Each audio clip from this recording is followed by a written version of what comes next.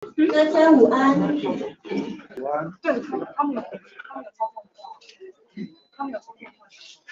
Hello everyone, my name is Cerise Steve, and I'll be your MC today.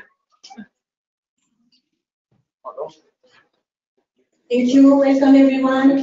So we are going to start by welcoming Mr. Jean-François Casanova to our event today, the director of the French Pharmaceutical.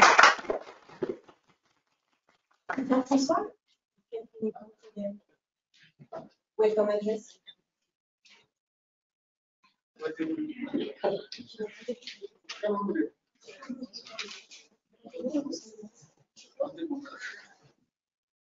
So, preparation. Not comfortable this way.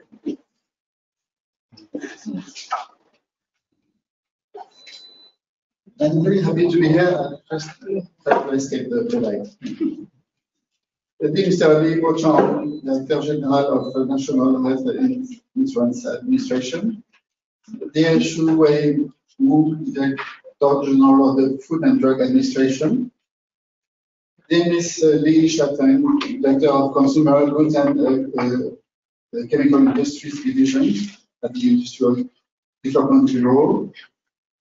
Dear distinguished guests, I'm very happy to have the great opportunity today to inaugurate the forum, which aims at reinforcing the cooperation between Taiwan and France of health in the health sector. France and Taiwan benefit from a long tradition of scientific cooperation. Indeed, cooperation between hospitals has been going for quite a long time. And French pharmaceutical and medical equipment companies have been in Taiwan for years. They have built a strong relationship with local players in both private and public sectors. Digital healthcare offers new perspective of cooperation to French and Taiwanese players. It is a top priority of Taiwan and of France's health sector transformation agenda. In 2019, the French government has accelerated its e-health policy with the creation of the National Digital Health Agency, which oversees the framework for rolling out digital solutions and e-health platforms to help companies navigate the regulatory framework and ensure their quick entry to the market. At the same time, the digital transformation is very high on the Taiwanese government agenda and list of priorities. In fact, since 2017, the Executive Yuan has been accelerating the development of a digital infrastructure where internet access is deemed a human right, and regulations on women care and inclusion are used, and several developments of telemedicine established across the island. More recently, in September 2020, French healthcare company Sanofi and Taiwanese diabetes management company Health2Sync signed a partnership to apply digital solution in 300 clinics and hospitals nationwide. Over the next 3 years, these two companies are leading the way to strengthen cooperation between France and Taiwan in digital health. Today, this forum is therefore a great opportunity to explore areas of potential collaboration between France and Taiwan. To not only serve to kickstart the conversation on the future of these digital health regulations and reimbursement in Taiwan, but also create a space for French and Taiwanese companies to learn more about each other and foster relationships. This is also the organizers' ambitions, and the organizers, mainly the French Tech in my heart, because they are doing an incredible job here in Taiwan. The organizers' ambition to have this event lay the groundwork for a series of exchanges between France and Taiwan, with a white paper on the digital health sector, summarizing key actions discussed during the forum. I am convinced that this forum will help to improve health outcome and potential saving on the long term, facilitate access to healthcare treatments, and staff through remote monitoring cause detection, even in the case of a pandemic, and sustain the development of a fast-growing sector, providing revenues and employment for Taiwanese and French skilled workforce. To conclude, I would like to thank the Ministry of Health and Welfare, the Ministry of Economic Affairs, French Tech Taiwan, and Sanofi for their supporting and organizing this great event. I wish your discussions a great success. Thank you very much, Monsieur le Directeur. Now I would like to welcome Mrs. Li Tianfeng, the Director of Consumer Goods and Chemical Industries Division of the Industrial Development Bureau, Ministry of Economic Affairs.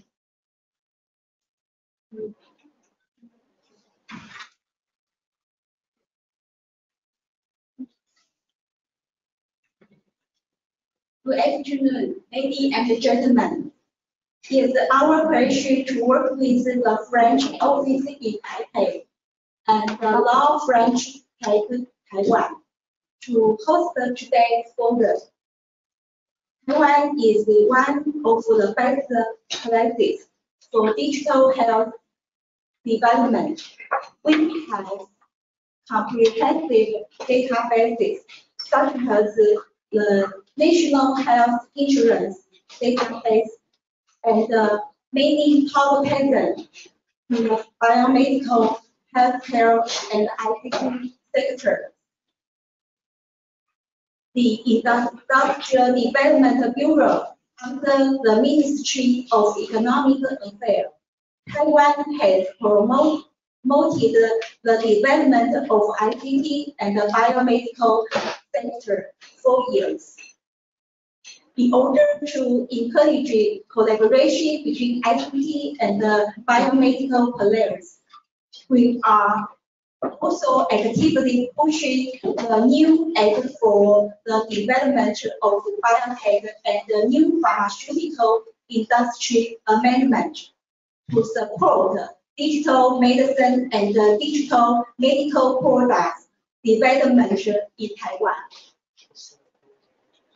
Today's forum is an excellent opportunity for Taiwan and the French to exchange information on digital health development trends, its regulatory framework, bilateral industrial collaboration opportunity, and to create a friendly business development environment for digital health startups and enterprises.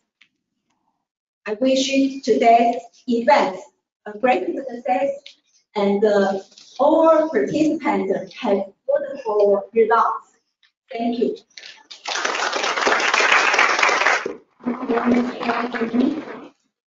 Now I would like to welcome Dr. Li Pozan, Director General of National Health Insurance Administration. Mr. Ling and Mr. Only very difficult to pronounce. Distinguished guests, and ladies and gentlemen, unfortunately, I'm working in the NHI. They are happy to come here on behalf of our Minister of Health and Welfare to say something for you. Actually, you know, in Taiwan, we for past year, we also met with the COVID-19, and I can show you something. And I think recently, we know digital health is very, very important. And today, I also saw many good speakers, like Professor Chen. He wants to talk something about patient outcome, and our Director General she will talking about some regulation program in Taiwan, and also many speakers from the France. You also mentioned about the regulation, and I think it is very important for us. And today we are very happy that the Bureau branches in Taipei, yeah, and to organize this meeting, yeah. And last year when we meet such kind of COVID-19, yeah, and in Taiwan, so far Taiwan is the most safest country in the world, yeah. And we also published one paper in the British Medical Journal, yeah, talking about how we can learn from Taiwan response to the COVID-19 and pandemic. And I think this is very important. And so just now you also mentioned about in Taiwan, we have a big data. This is for the past 25 years, the NHIA already collect many patient information, many, I think we also some claim data in Taiwan. So big data is very important. And we also use this data to talking about how can we apply in the clinical work. Yeah. And today, Mr. Deng, yeah, he was talking about we call diabetes management. It is also trying to collaborate with our HIA. And I think later, when even some speaker, we are talking about this kind of regulation. Yeah. And in Taiwan, we also follow the GDPR to pay attention to privacy and security about this kind of information. And I think one thing is very important, why Taiwan can have a very good, healthcare to meet the COVID-19. I think in the beginning, we used the ADSL. Now we have a very successful network. Yeah. So even in Taiwan, for all the hospitals in Taiwan and some pharmaceutical drugstore in Taiwan, they have the network with our HIA. So this time, when we try to offer some information to all the medical providers in Taiwan, is very successful and very efficient. Yeah. So this is the most important thing in Taiwan. Yeah. So you can see, I think one thing is very important. My colleague, yeah, is trying to build up what we call the TOCC. We try to let all the people in Taiwan, when they come back from abroad, they can come back from different countries, and all the medical providers will know this patient. They come to the clinic. We know is it possible to have the COVID-19. Yeah. So in that way, we try to avoid the spread of the COVID-19. So this kind of the structure is just the base for the digital health system. Yeah. So in the beginning, yeah, and we don't have such successful network. Yeah. So in that time, it's very difficult to offer this information to all the medical providers. I think this is very important. And in Taiwan, in the beginning, we don't have so many masks, but now all of us, we can have a mask. But during that time, how can we, share the mask very evenly for, very fair for all the people in Taiwan? So we also use our national health insurance card, to let all the people, how much they can buy within 2 weeks, yeah, from the drugstore. I think this is very important for us. Yeah. And then now we also try to offer more information to all the providers. I think this is just the base on the network we call the VPN to all the providers. I think this is very important. But I think so far in Taiwan, we are just a single health system. So our national health insurance system is quite different from our country. In our country, they have many commercial insurance. Yeah. So the structure is quite different. And in the future, we also wish all our HIV data can share for all the all the academic institutions. Yeah. But we know today there are also many people that come from the industrial company. Yeah. And in Taiwan, we try to promote such kind of the promotion of some we call the industry. Yeah. So I think this today I wish all the many speakers they can offer many good information to all of the audience. Yeah. I think this is very important for us. Yeah. And recently we also published one book, yeah, talking about what we have done in Taiwan HIA. I think this book is very we have received very good. Yeah. Yeah. Okay, thank you. So I wish today our meeting is very successful. Now we will move on to our keynote session. I would like to invite our first keynote speaker, Dr. Rei-Jian Chen, Chair Professor of the Taipei Medical University and former Superintendent of Taipei Medical University Hospital.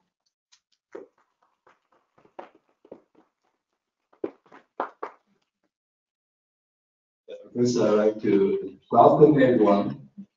Yeah, first, I'd like to thank the organization and invitation of Tech Taiwan.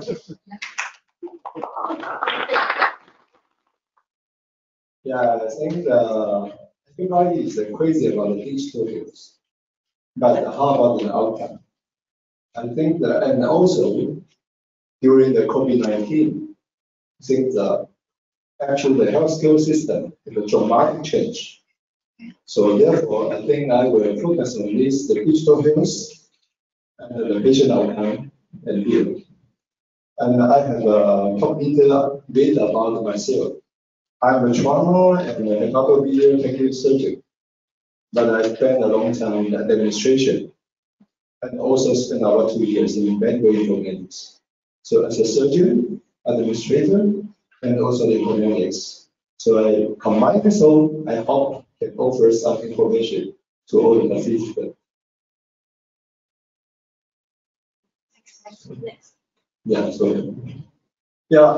So my talk of today is actually focused on 3 sections. First is the digital health. The digital health, everybody talking about digital transformation. Why is the evolution? Because it's passive. Because the healthcare system is very strong and very traditional.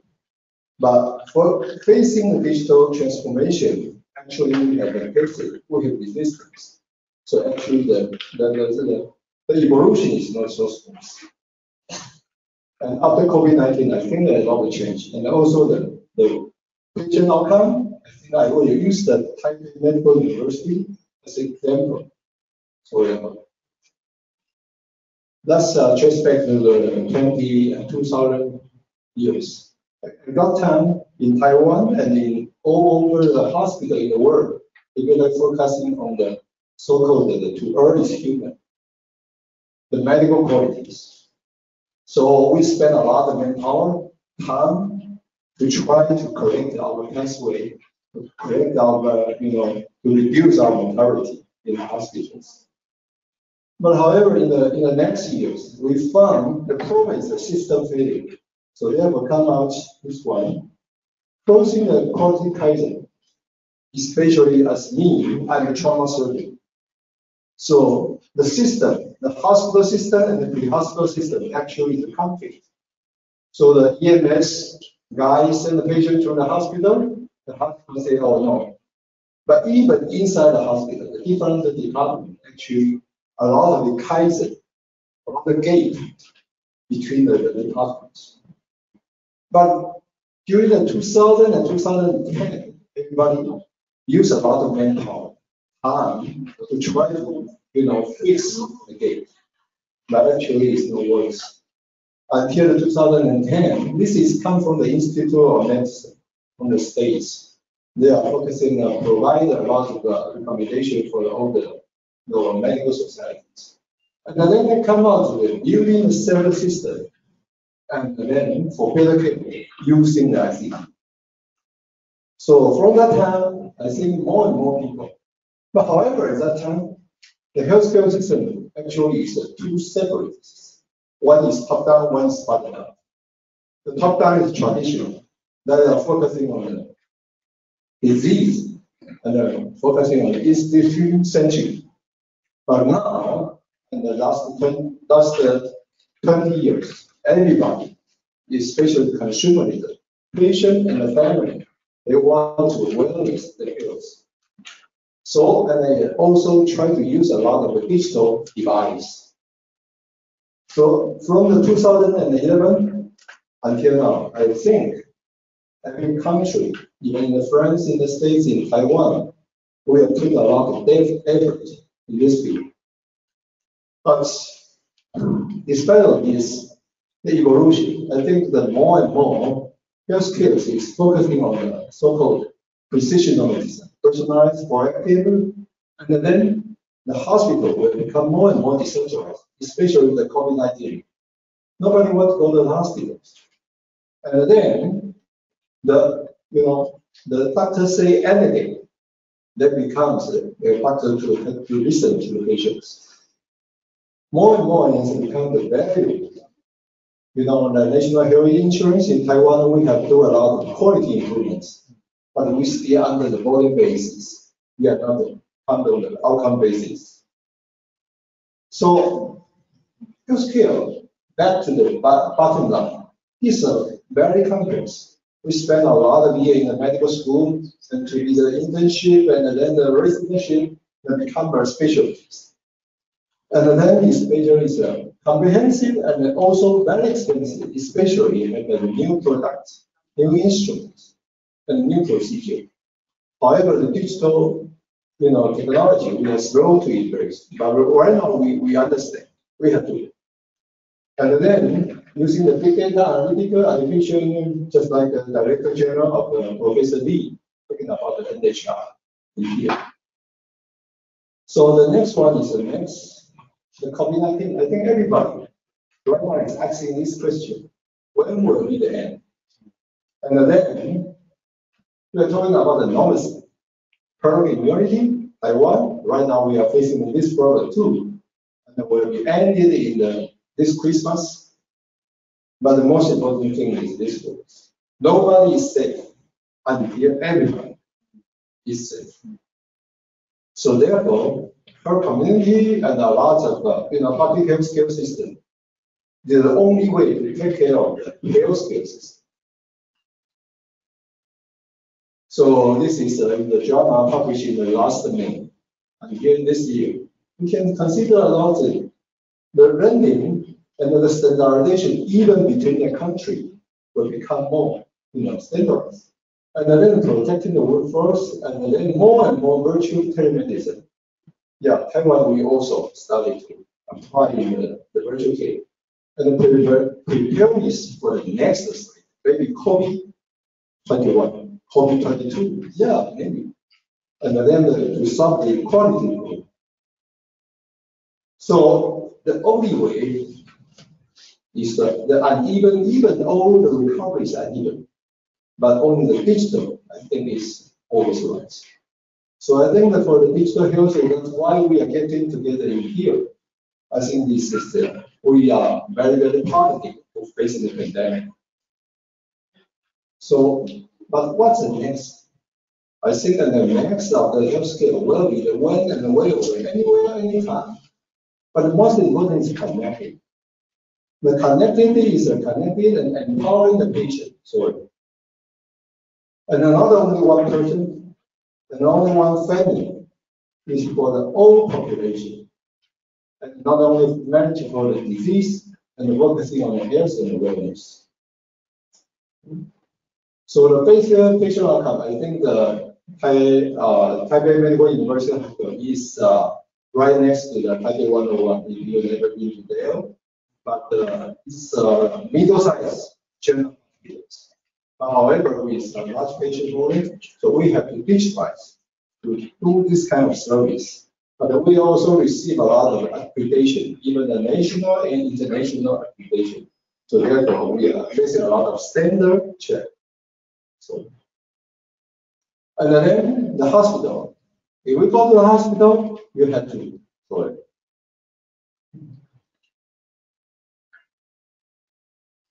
You have to do a good outcome.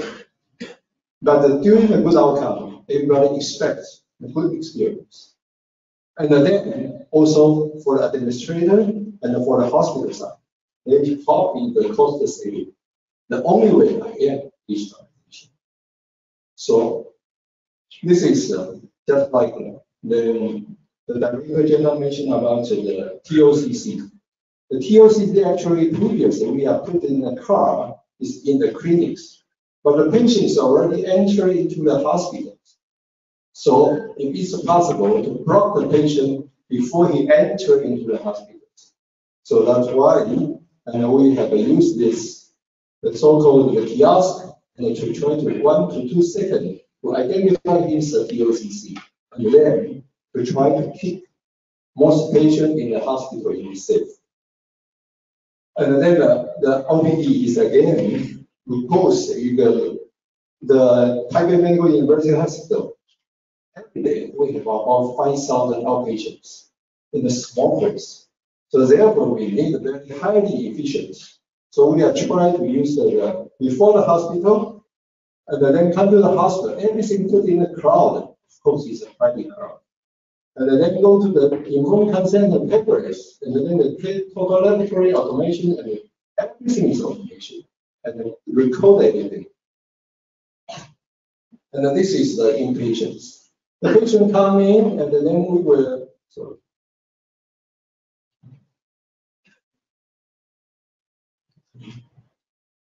We will know who is admitted, and then this is whiteboard in the nursing station, and all the patients, all the data in the iPad, and they can recognize all the patients' chart. And then the team have an S-bar, to see the patient is safe. And then when the patient transferred to other place for the examination, the CT scan, or to the operation room, the team always have a problem, and then come in. And the most important thing is the ADC, the drug cabinet in each ward to try to keep everything safe. And this even in the hospitals, the station, you can see we can, because of this variation and preparation, so the nurse station is already absent. Previously it's like this, right now it's like this. And then the nurse walking inside and then can keep. So that is good for the COVID-19. So I think the key word is everybody wanted the AI, but I think we can start the basic. The basic is reducing the working loading, reducing error, and providing the virtual assistant. But not just aim for the accuracy of the analysis only. So the data, the AI will need the data. We have a control of data from the HIV. And then we have the hospitals bring the data. And then we are trying to put all the data structurized and include all the hospitals, and then come in the reduced time. And we are putting all the data to the ICU, because the ICU is a lot of data. We are trying to do the automation on monitors, and all the data come in and get into the dashboard. And then the dashboard use the software, and then we come out with the quality. And also we can use the AI, of course, because every 1 minute we collect the vital sign. And then we using about 160 features, and then to do the early diagnosis of sepsis and early treatment.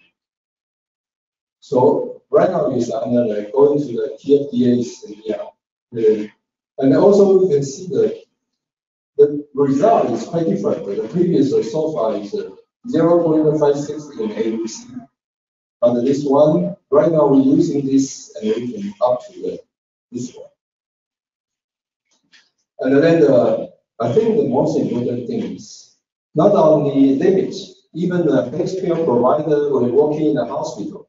I think all the data, not only in the hospital, but we have staff from the hospital and collaborate with the expert in here, a lot of the sugar, vital sign, and the blood pressure, and then connected through the 5G, and then the patients and that is way.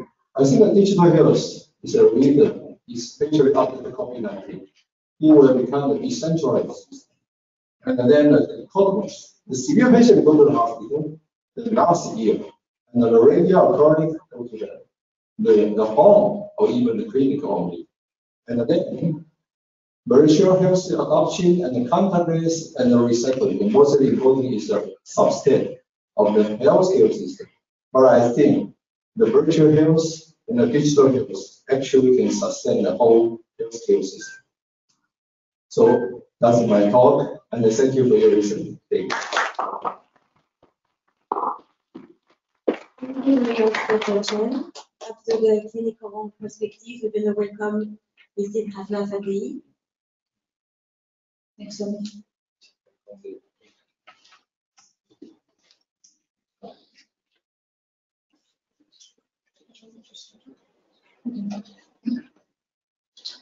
Good afternoon, everyone. Thank you so much for joining us today. I will be talking about, basically be a medium depth dive into regulatory frameworks developed in Germany, the US, and Japan. The reason I chose these markets for the reason being that these are the top largest healthcare markets in the world, and they've had already a large dominance in medtech. And I want to talk to you about the regulatory frameworks they put in place to keep their dominance as we move more into the digital space. First, I want to start just with a very short historic as to how we got here. Looking back 50 years ago, it's really the upcoming of personal computers, the creation of IT health departments, and with that, patient record systems. But as early as the two first decades of the 21st century, we've got democratization of internet and, of course, smartphones and the creation of applications with the birth of regulatory frameworks to ensure that these applications are safe and effective. And starting 2020, which I always joke about the fact that this is a year that really does not need introducing. Of course, it's the pandemic with a high adaptability of digital health, and with that, you add a layer of Internet of Medical Things and an emphasis on big data and data analysis. I like to always start with some definitions and terminology. If you have been interested in digital health, I'm sure you have been, like me, perhaps I'm the only one, but overwhelmed with the amount of terms that are out there. And I wanted to first just focus on three terms today, basically the difference between digitization and digitalization, as well as define software as medical device. Basically, digitization is really moving from an analog system onto a digital platform, but digitalization is different in a sense that you use technology and services to achieve an improvement in the healthcare outcome. So basically, you use modeling techniques and algorithms to generate insights that is of medical value. And that is often done through SAMD, which is the acronym for Software as Medical Device.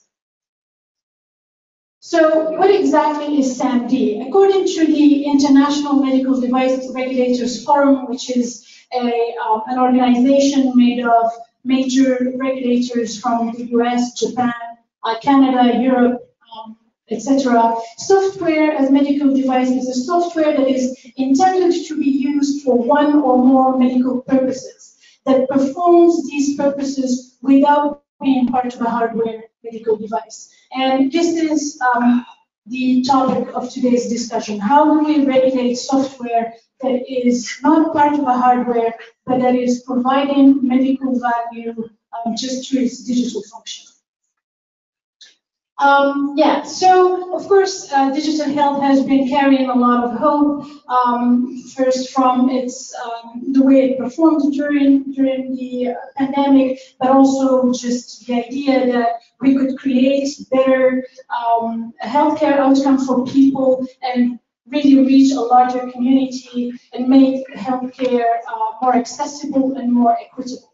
This is the opinion of the more enthusiastic people about digital health, which I'm part of, but we also have to listen to the skeptics. The technology skeptics do point to some hurdles that digital health might be facing before we reach a scalability or a scale that can really make a difference. And there is consensus between both groups, the enthusiasts and the skeptics, that really the four major hurdles for digital health to achieve scale are primarily regulatory or lack of supportive and agile systems thereof, as well as reimbursement with really a change in the paradigm or the way we assess solutions, digital solutions for reimbursement. Then interoperability, we still globally are lacking a harmonized set of standards for different devices to talk to each other. And then cybersecurity with the upcoming of Internet of Things and Internet of Medical Things. The more things you connect to each other, the more vulnerabilities you create in your system. So how do we move from hype to hope? You know, there has been a lot of hype around VR, and there has been also a lot of hype around genomics, and we would like to ensure, in the case of digital health, that it actually delivers on its promises. I will talk to you first just about current limitations of the current regulatory systems. Most software as medical device will be developed by software companies that are still new to medical device regulations. That's quite a hurdle still.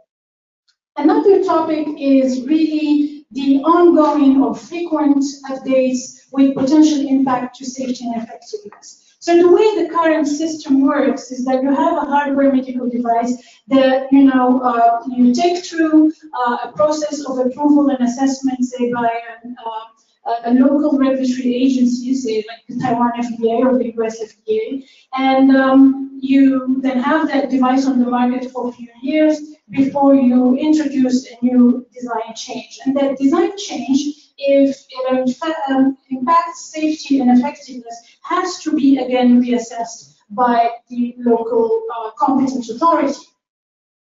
This type of process completely falls apart for software because the speed at which new versions are being released to the market is much higher than the speed the regulator is assessing the devices. So it creates a bit of a backlog in the pipeline. Another regulatory concern is for hardware medical devices.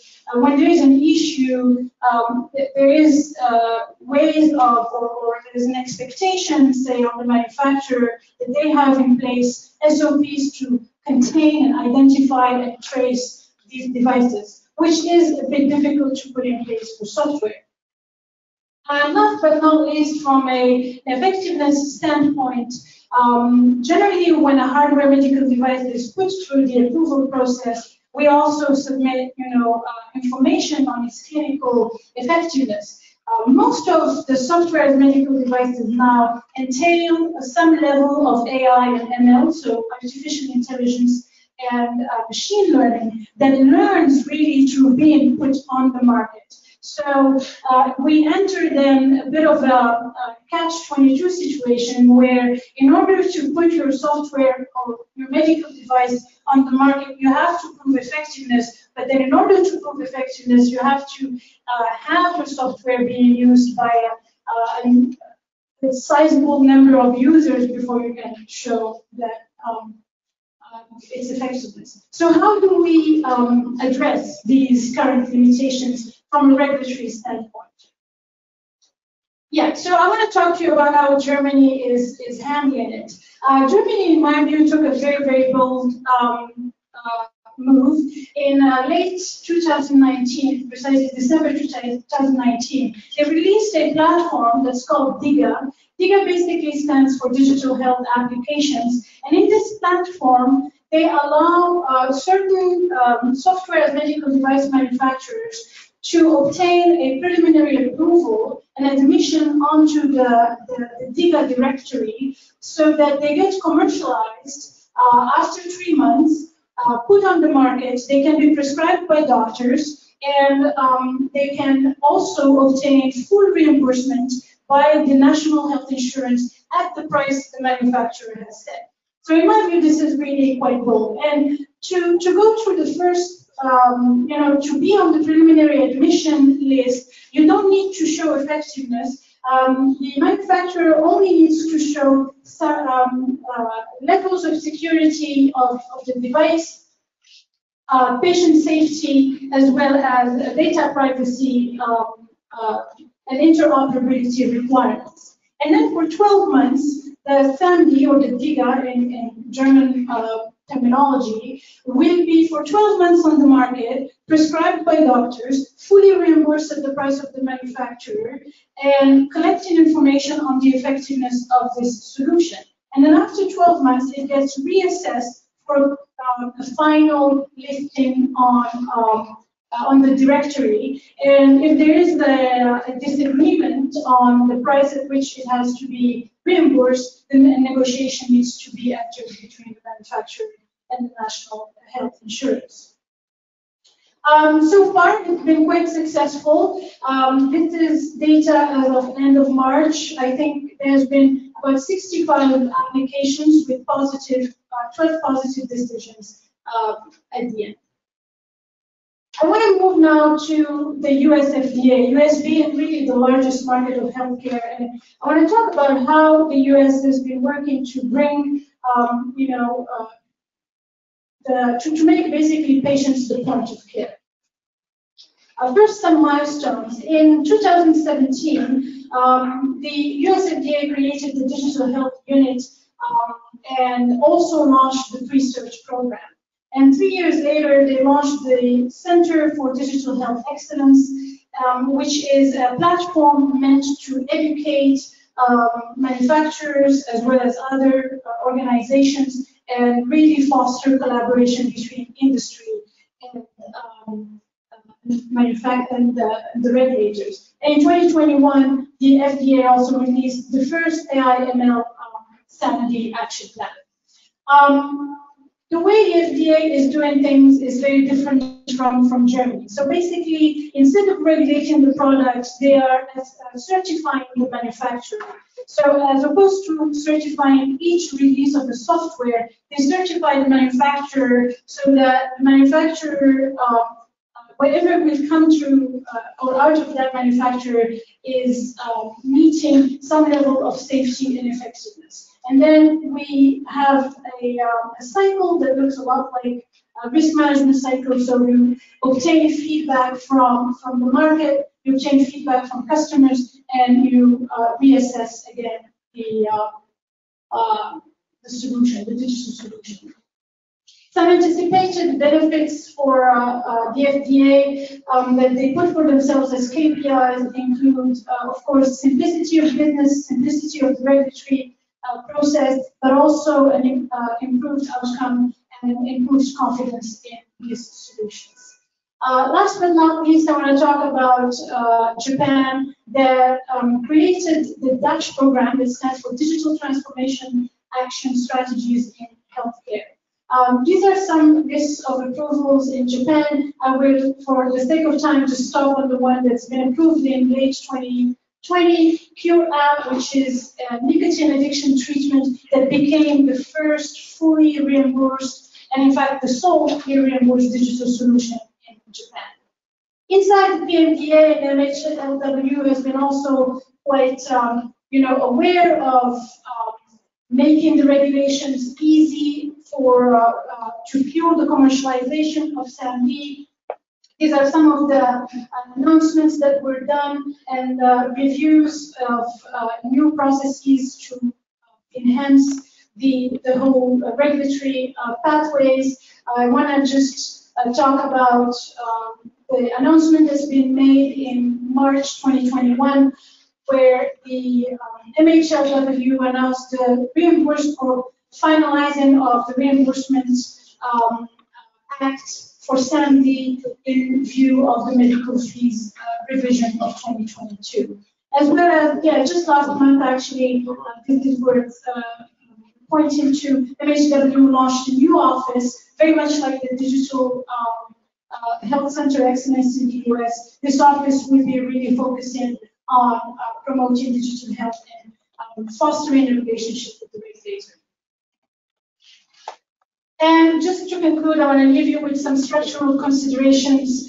In fact, digital health is a paradigm shifter, and with that, we would need new approaches to regulating those solutions, new rules, but also new expertise. It's also a race. We see that all the countries that have already dominant presence in medtech are racing to make regulatory innovations and keep their influence on the market, because they do understand that regulatory is key to keep that influence. And last but not least, just scalability, which really is a function of market penetration, which is also a function basically of funding of these innovations, of reimbursement, as well as agile regulations. Thank you for listening.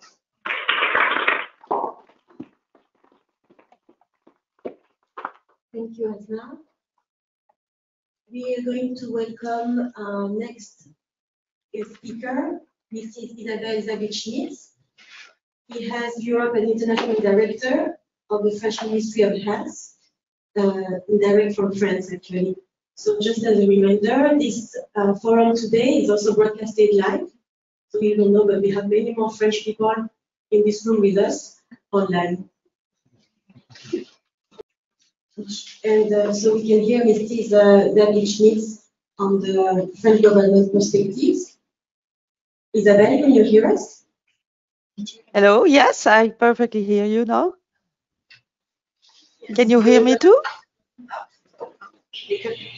Okay, so I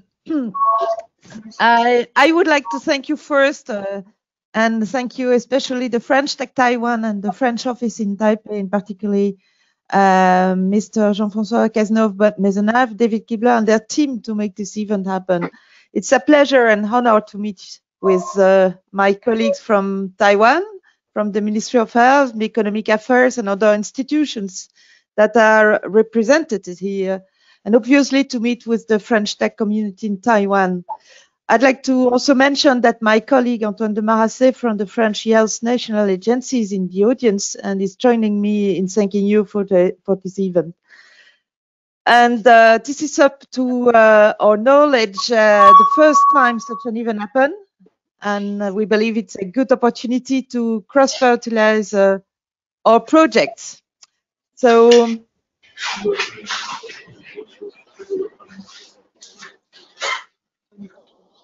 let's consider its first bridge between us as the beautiful ones you have in Taiwan between our organizations.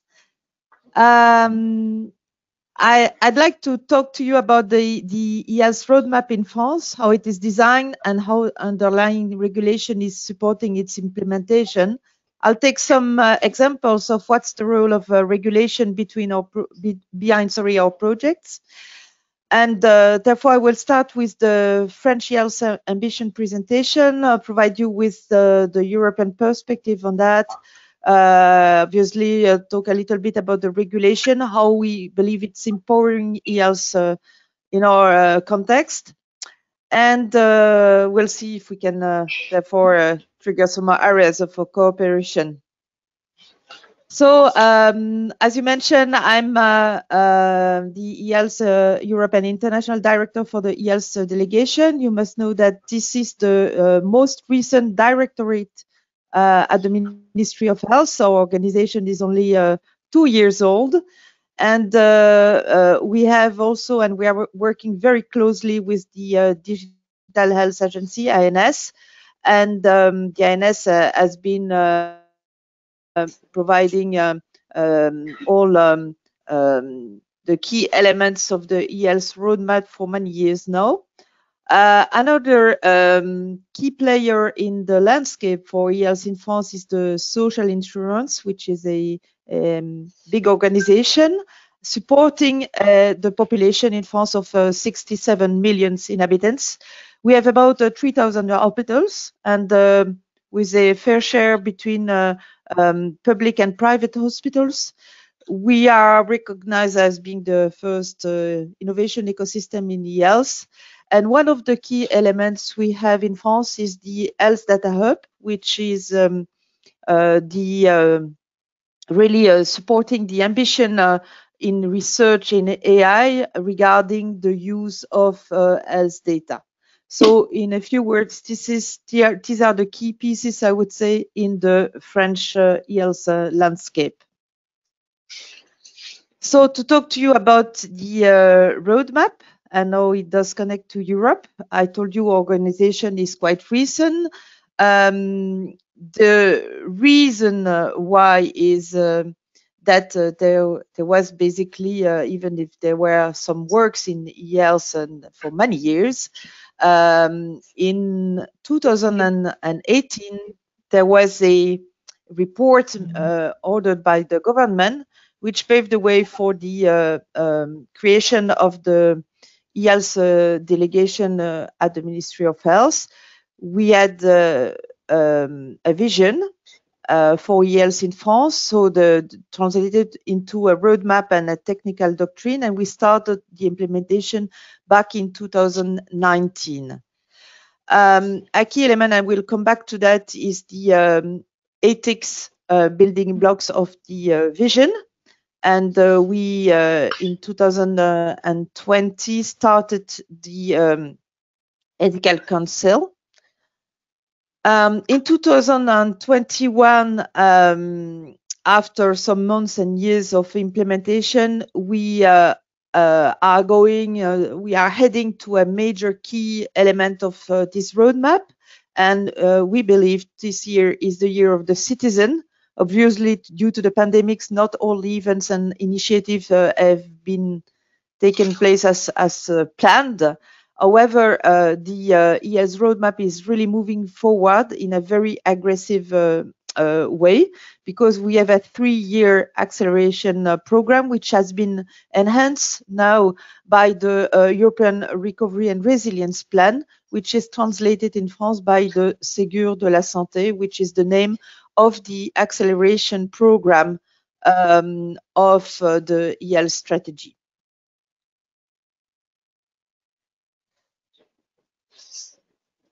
The roadmap is based in and is divided, I would say, in 5 great orientations. First one is that we have been renewing and strengthening the governance in digital health. The second one is, and that's obviously a key element too, is to enhance the security and interoperability in digital health. And as you may understand, this is also an area where we strongly connect with Europe. We are also rolling out and accelerating the referral of digital services, and this is where also regulation plays an important role. We are extending the digital health platforms and supporting innovation, stimulating stakeholder involvement. We believe this roadmap is accelerated with an ecosystem movement in general, not only by the state, but also by the health professionals, the patients, and the private companies. So, to make it simple, we represent our vision of the EL strategy as a house.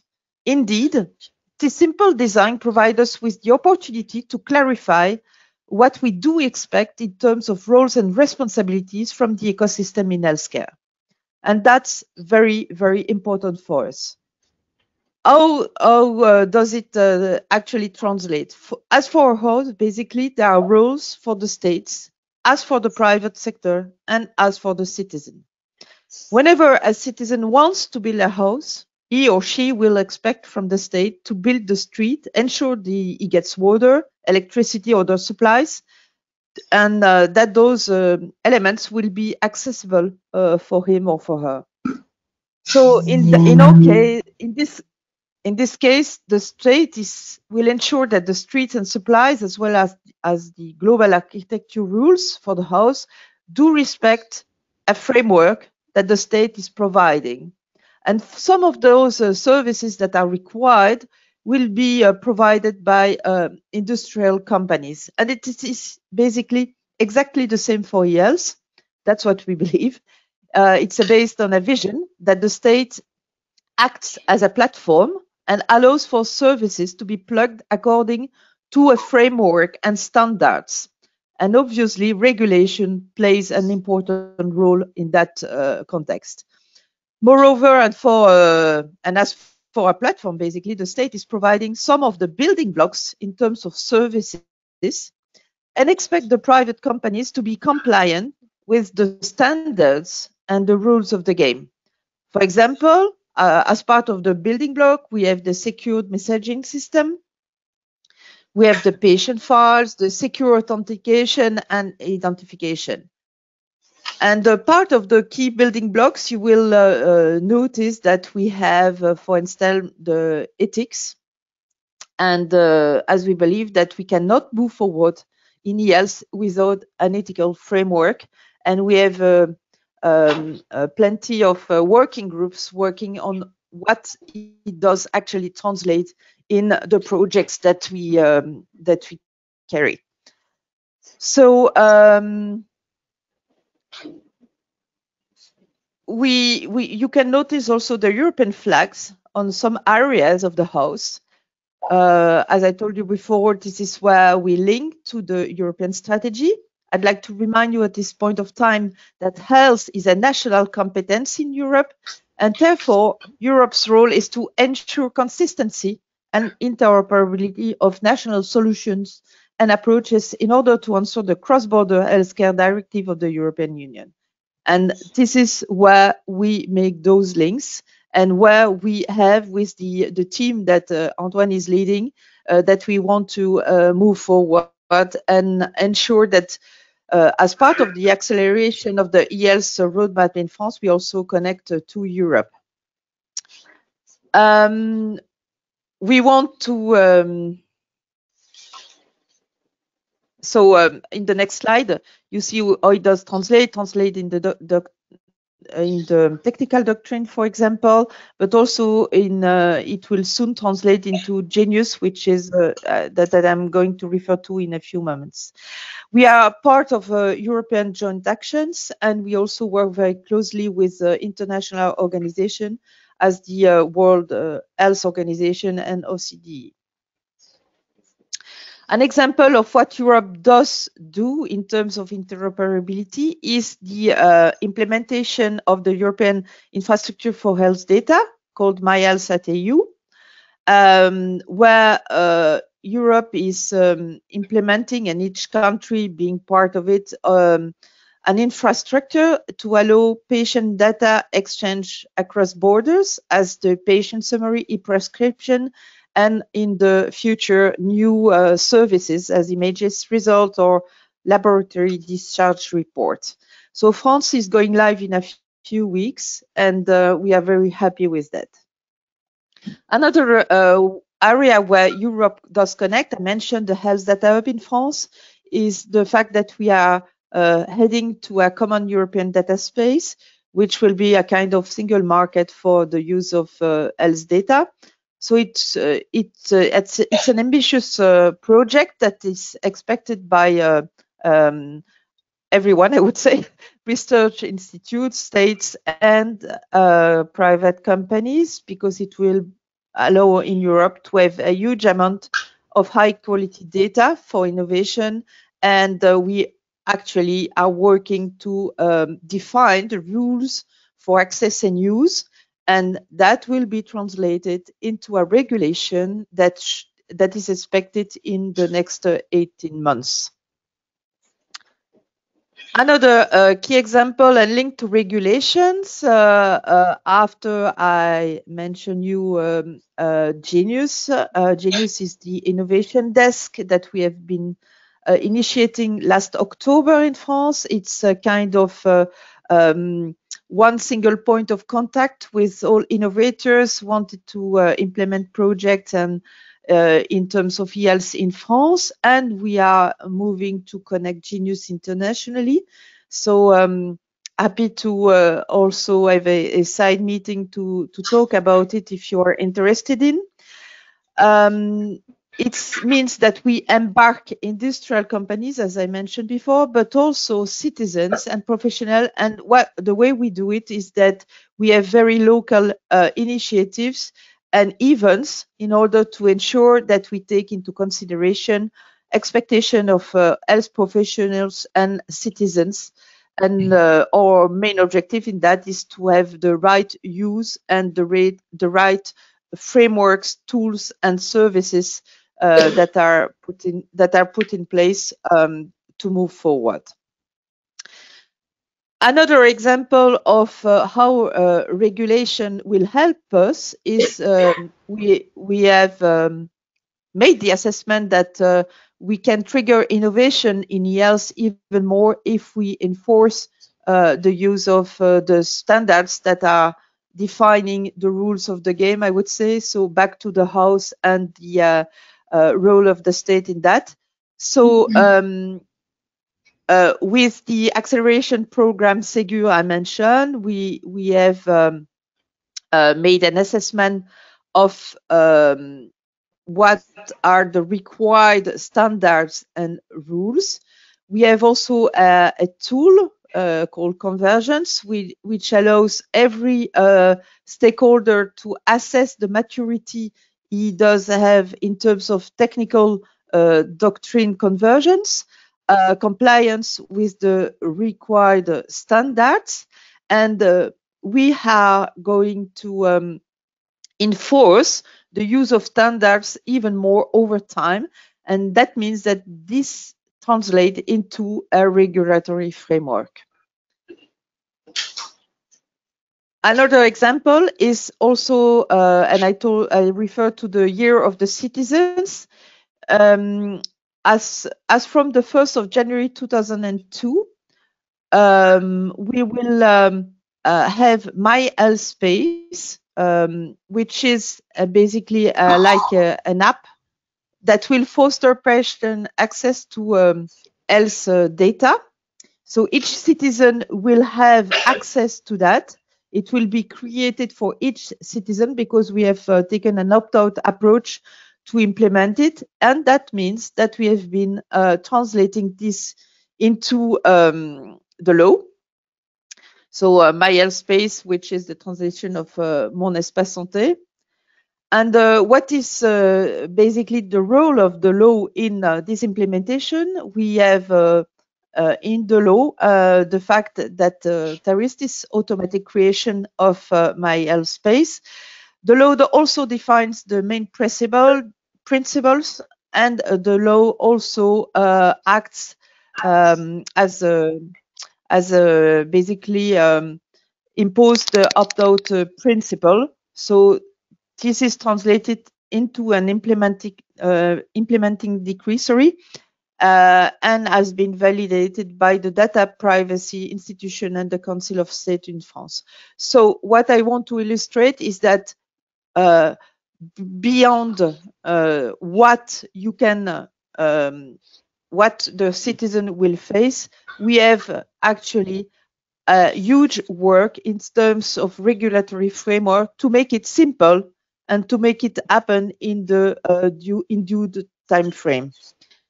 For example, the law defines the type of services that are eligible and the conditions for the access of patient data. And though this is also necessary to be compliant with the ethical framework I mentioned before. So to illustrate also this, we have 30 services that are compliant and will be the first ones to be live on the App Store as from the 1st of January 2022.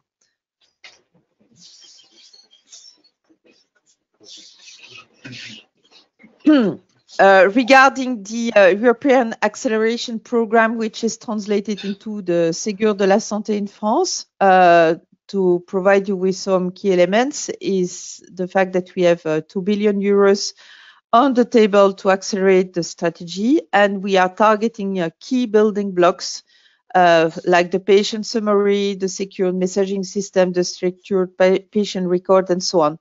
So by health profession, we are committing to accelerate the use of e-health, and therefore we also are consistent with the European vision that has been, I would say, reinforced, so to say, by the pandemic crisis.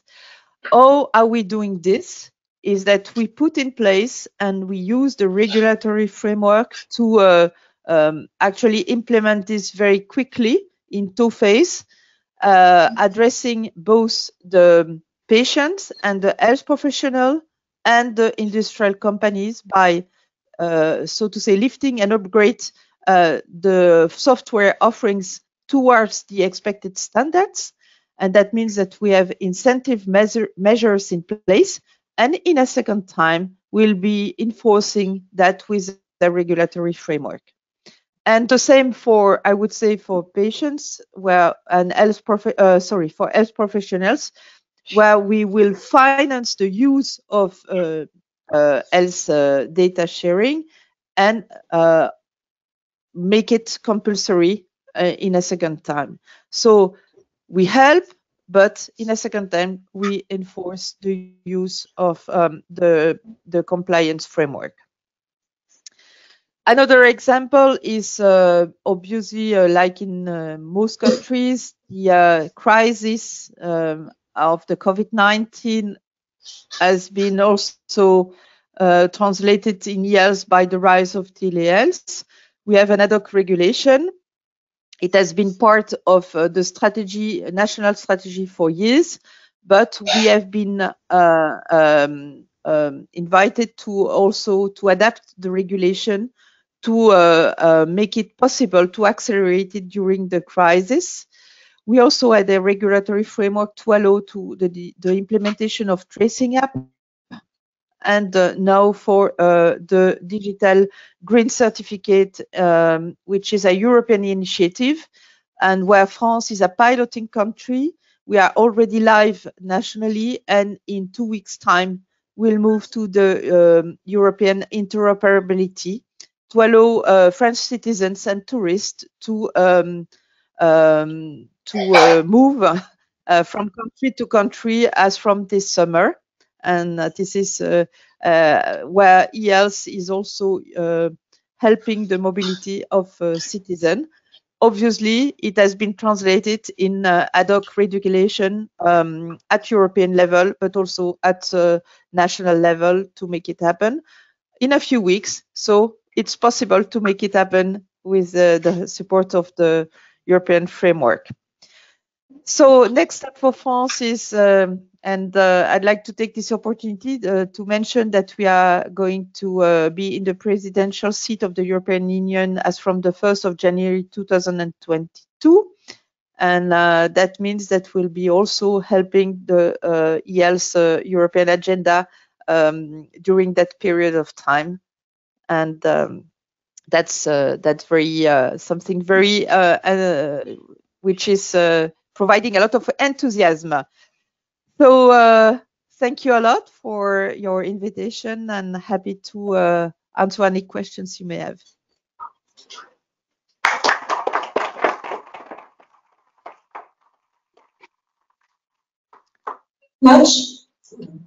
Thank you very much, Isabelle, for this presentation. I have to speak very slowly, I'm going to give you my best. Ladies and gentlemen, good afternoon. I'm Xiong Wu, the Director General of Taiwan for the Job Administration. It's my pleasure today to share with you some of our framework and strategies about regulating medical devices related to digital health in Taiwan. Actually, everyone focuses on me because I control the regulations, and it's for me to speed up the products. This I also hope so. But we must have some people to check out the safety effectiveness. Today, this is my outline. It will include a framework and strategies. Okay, part one is the framework for medical devices in the area of digital health. In Taiwan, the medical device regulatory frameworks include pre-market registration and post-market surveillance. Since 1973, device registration began. So we asked the manufacturers must pass the registration and get the approval. Everyone, all of the manufacturers must follow the quality system management. It means they must follow the GMP. So GMP implementation started in 1999. And we also have the ISO. ISO is 13485. This is the international standard. And we also have the distribution management. So this one, the distributors also be regulated by the TDP. It's very important for those products. After that, we have the post-market surveillance. We want to make sure the safety of the products. So this is our framework. And about the Medical Device Act, this May, it is fully enforced. So this May is the milestone. It's very important. This act has some purpose. Our aim is to advance development and innovation. I'll give you one example. Just now we talked about the software development and the designers. They can apply the license under their own name. I think this is the big encouragement for them because they can do something for themselves, not just for their boss. So I hope this is the way for them. And the TFDA also have some flexible mechanism to have a validity period. It means we will give them the conditional approval. So we can give them the innovative products very quickly, but not 5 years, maybe 2 years, 3 years, or 4 years. But anyway, we want to speed up the products to the market. To enhance regulation of diversified technology.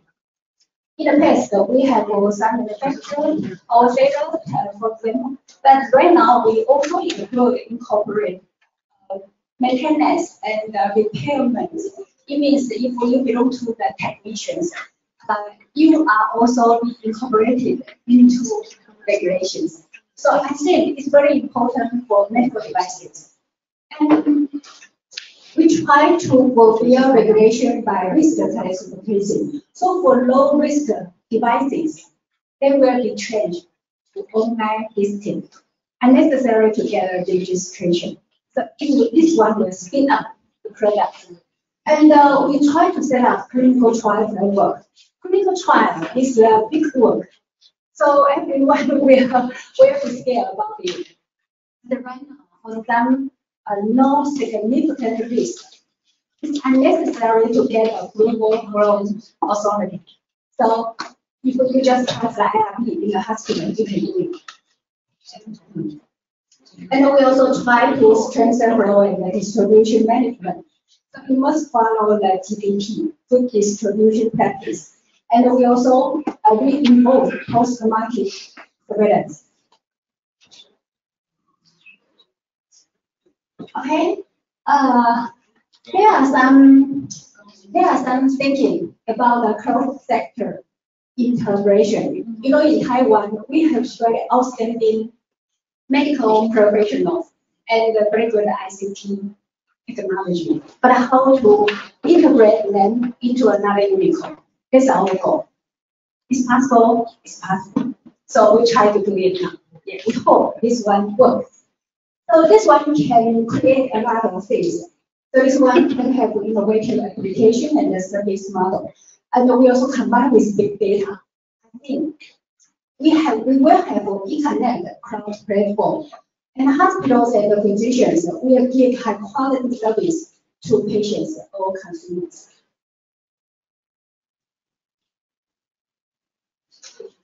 About application, I will give you some examples, like medical image analysis or gene sequencing analysis. This one is also the key step for precision medicine.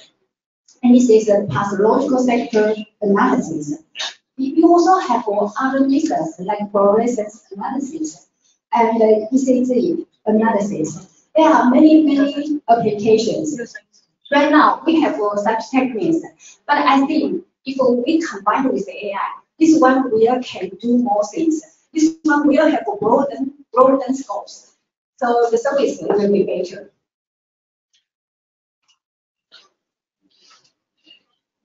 And the part two is the strategies for regulatory management and assistance of industry development. So let me see. The cross-sector integration of healthcare and electronic information. This is a cross-sector companies, and this is a healthcare like hospitals.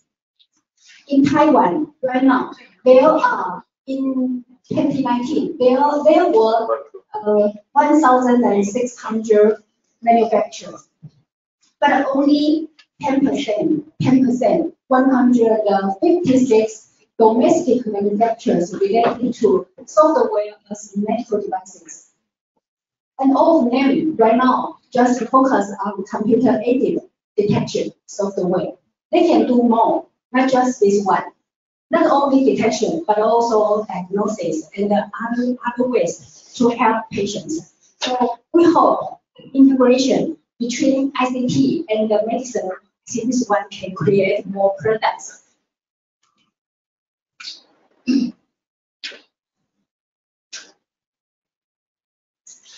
And about the critical factors in promoting innovation development of AI medical device industries, there are some issues.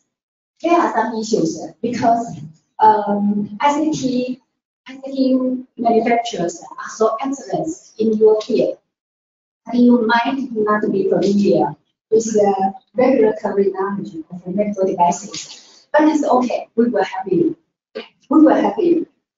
And you also need a platform for communicating or matching with the medical field. We will try to do it if you need. If you have your preference to such field, that's enough. But you need some help, let us know. We will help you. And we also need qualified personnel. I think this one is needed in any field. But right now, many people think we lack of such personnel. It's okay. We will train and educate more for you. And sometimes I think you need a team to help you, to run with you. So we will do it also. And the establishment of this medical device project office. This Friday, yes, the day after tomorrow, we will have the building of this office. It's very important because we want to everyone know we have a strong vision to do something for you. So this office will be created. So please join us this Friday. Okay. What will we do? We will try to implement consultation and assistance for special cases. Those special cases belong to class 2 or 3, and will apply the registrations in Taiwan. But you need some help, so we will help you. So we just search for such special cases. And we also try to conduct some training and promotion activities. And we will establish a single website for internet platform. And we need a place. Our office will also help you. And we will provide some assistance in developing relevant policies and guidance. If not the science, we will help for the policies regulation. That's why we need your help, because you are too smart to create a lot of things. But regulation, just stay here. You have to go to this stage. So sometimes let us know, and we can have some discussion, and then later the regulation come true. Okay.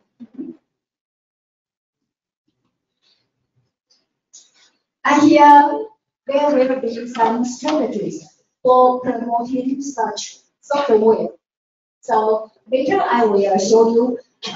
We will try to refine regulatory scope of software as medical device, and some clinical trials. What will be the change, and some guidance. And we will try actively search for some potential cases and conduct some seminars. Our purpose is to accelerate time to market, to have you have your products in the market as soon as possible, as speed of as possible.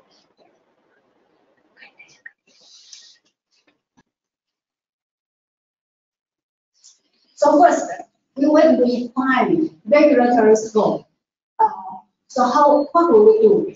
Actually, in 2015, we announced a reference guidance and let you know some products not belong to a medical device. But some of you don't know it, so you always ask or criticize.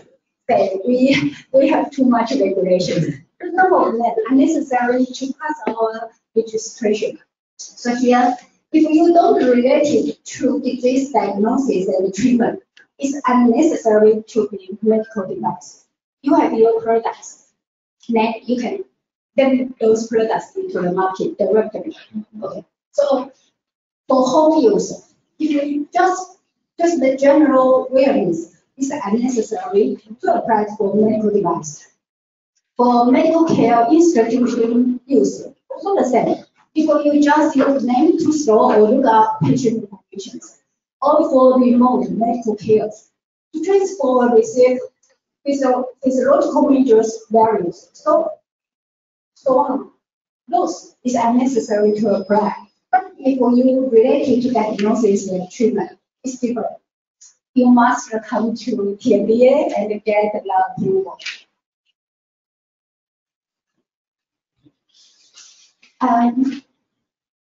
The second part is the clinical trials. So the clinical trials, if for this situation, it is not a software as a medical device, or there is no subjects will be recruited. It's unnecessary to get approvals of TFDA if you want to have some clinical trial, but actually there is no subjects. Even if you have some subjects, but just get related physiological parameters data, that's okay. It's unnecessary to get our approval. And if some software has been marketed in its use, it means it's also unnecessary to apply the clinical trials. So there are many ways you can skip this step. But if you don't know about it, you can ask us. We will help you and let you know where this one need or not.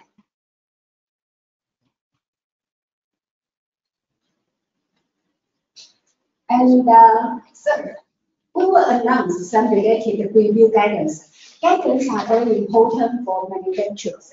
If you don't have guidance, you will feel scared about what will be asked by TFDA. So we will let you know. So please check them. Please check those guidance. In 2017, we have the guidance about the validation. In 2019, we have the cybersecurity. 2020, we also give you the guidance on registration and market approval. So you can check it and know what is our requirement. And you just check it and know which one you should prepare. In 2020, we also have the reference guidance about the categorization and classification. Some people don't know which one their products belong to which class. Class 1, class 2, or class 3. So sometimes we will feel confused. A big machine must be in class 3. No, sometimes just belong to class 2. But for some implementation, the one will belong to class 3. So if you don't know that, you can ask us. Okay. And fourth, we actively search for case sources. So we want to ask for the right person to involve us and to give us a good product. So here, this office will do a lot of things. We will search for the good cases and we will give you consultation. And we also have an advisory committee to help to accelerate the review time. And we will do a lot of trainings and harmonize the international guidance or regulations. And right now, if we want to get more information, we have a remote service, so we can check our online web page or consultation hotline. Please use them. For local service, we also have a civil personnel can give you service at your site. If you want, you also can have some reservation, and we will give a special consultation. For some in-depth service, for some special cases, we can do a lot of things, but let us know you need help. We will help you. It's very important. Okay. So right now we also have some outcomes, not so many, because till now we just have 40 applications. It's very few. I hope it's about 4,000 or more. Yeah, but right now we just have 40. And fifth, we will conduct seminars in this year.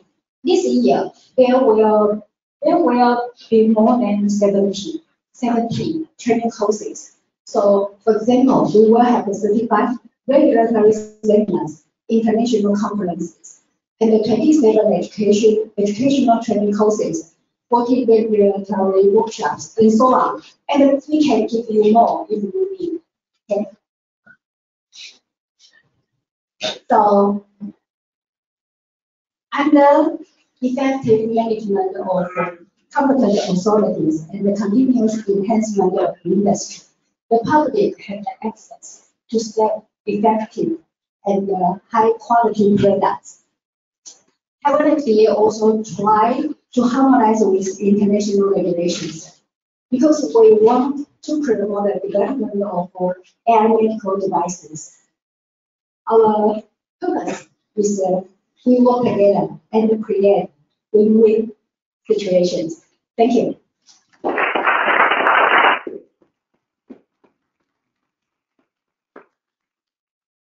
Thank you very much, Dr. Wu. Now we would like to welcome our guest speakers for panel discussion, which will be moderated by Hasnam. Well, good afternoon again, everyone. First, I want to reintroduce, the topic of today, just to refocus after our mid-break. Basically, today we will be talking about digital health, which I define as the coalescence between healthcare and technology. We know that transportation, finance, the entertainment, and just about every industry is undergoing a huge reimagining in the face of technology. And yet, healthcare remains a bit under-disrupted by technology, and I would argue for good reasons. As a regulatory person myself, we're dealing with human lives, so we have to be very careful with, the safety and effectiveness of the solutions we put on the market. At the same time, we also know that patient expectations are shifting as they adopt more and more technology, particularly since the global pandemic. Taiwan's 5+2 Innovative Industries Plan, as well as the 6 Core Strategic Industries Program, both have digitalization and healthcare at their center, in addition to an undisputable global pole position in the semiconductor industry. Similarly, France has a long tradition of medical practice and innovation excellence. It is therefore not a coincidence that both countries are looking to deepen their collaboration based on exchange of best practices and mutually beneficial partnerships. So clearly this is a huge topic. We've got something like 50 minutes to discuss a lot, and we will open the floor also to questions.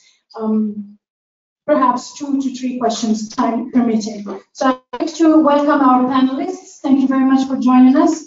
We have, I will start from that end, Mr. Ray Chen, who is founder and CEO of Long Good Meditech. We have Mr. Maybe you could just like say hi. We have Ed Deng, who is the co-founder and CEO of Health to Think. We have Mr. Anthony Jones, who is the head of virtual healthcare at Sanofi Hong Kong and Taiwan. We have Dr. Xiaomei Wu, who is the Director General of the Taiwan FDA. We have Mr. Po Chung Lee, Director General of the National Health Insurance Administration. We have Professor Ray Jade Chen, Professor at the Taipei Medical University and former Superintendent of the Taipei Medical University Hospital. We have Mr. Andy Liu, Smart Health Director at ASIS Club. And finally, we have Mr. Brian Chong, Vice President of Wistron Medical Technology. Welcome. So I'd like to start us with just a generic question to every one of you, perhaps 2 minutes each. You know, I moved to Taiwan in January 2020, and every time I met with a manufacturer, I was told Taiwan is a very small market. If we want to grow our business, we have to export.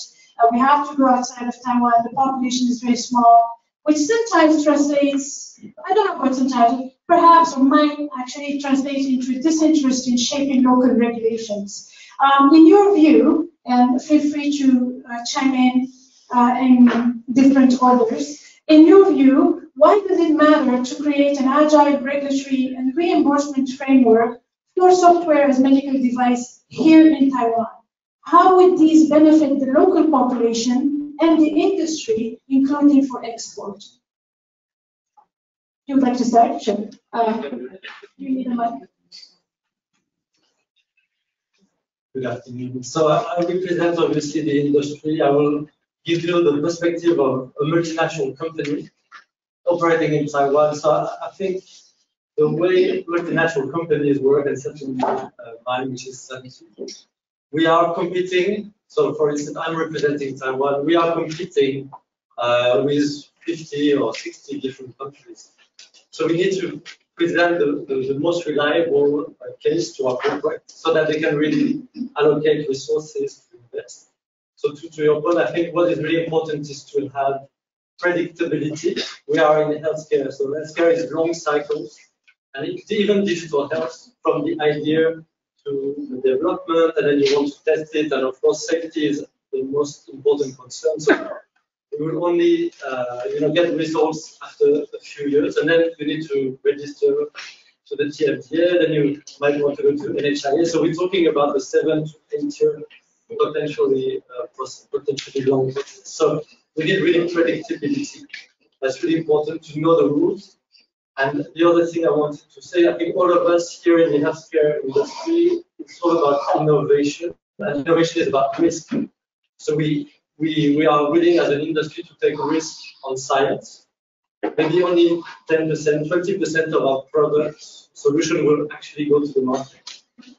But we don't want, on top of that kind of inherent innovation risk, have a regulatory risk. So it's really important. And it was really nice to see that there is an openness to have a dialogue. That when we design a product, we can have some certainty. And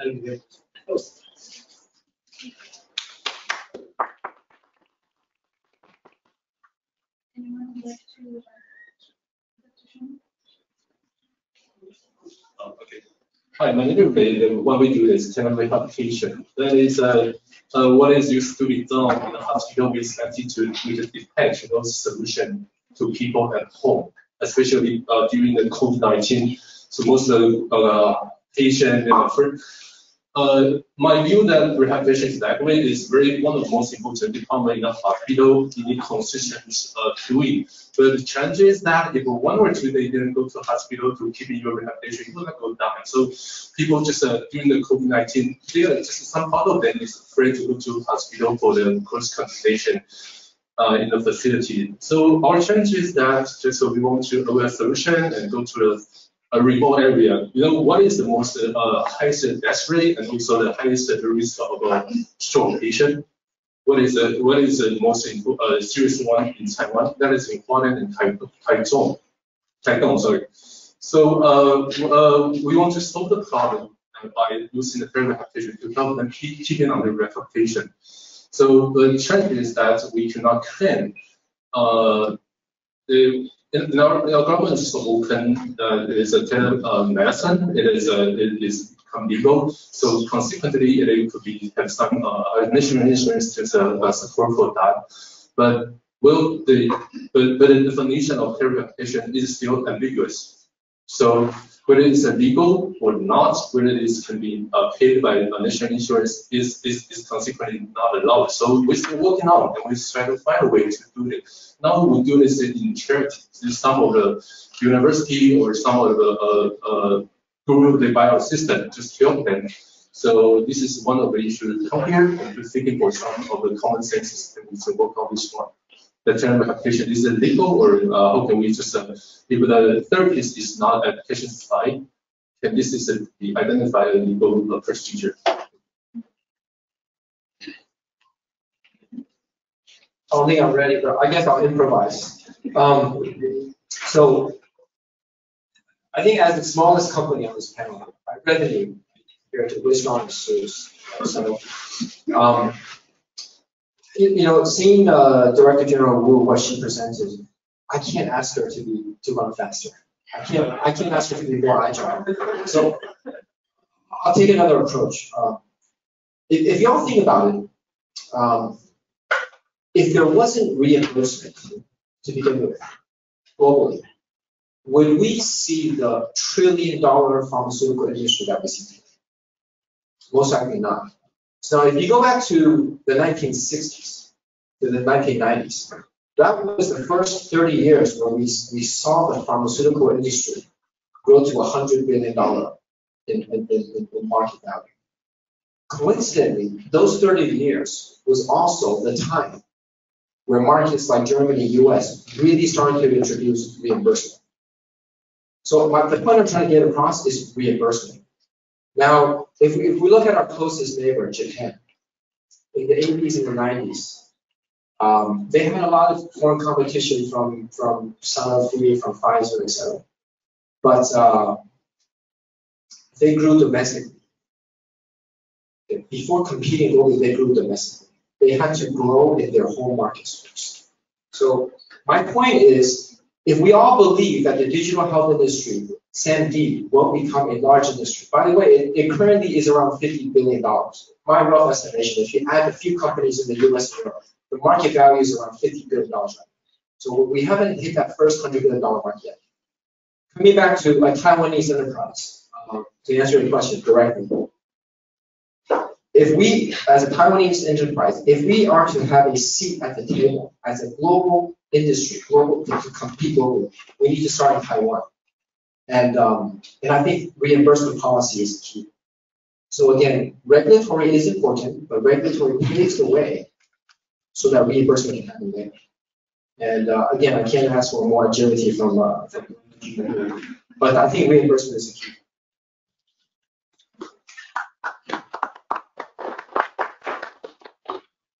It is very important to create an agile regulatory system.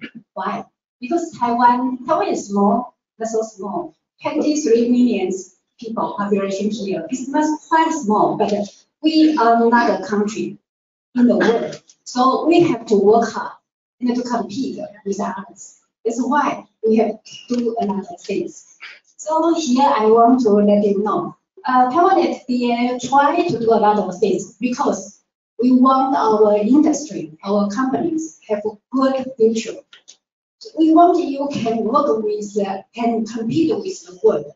So that's why we have so many guidance and many supporting systems to help you. So I hope we can come together, and I hope you know it's our goal. It's just our mission. So we will do it.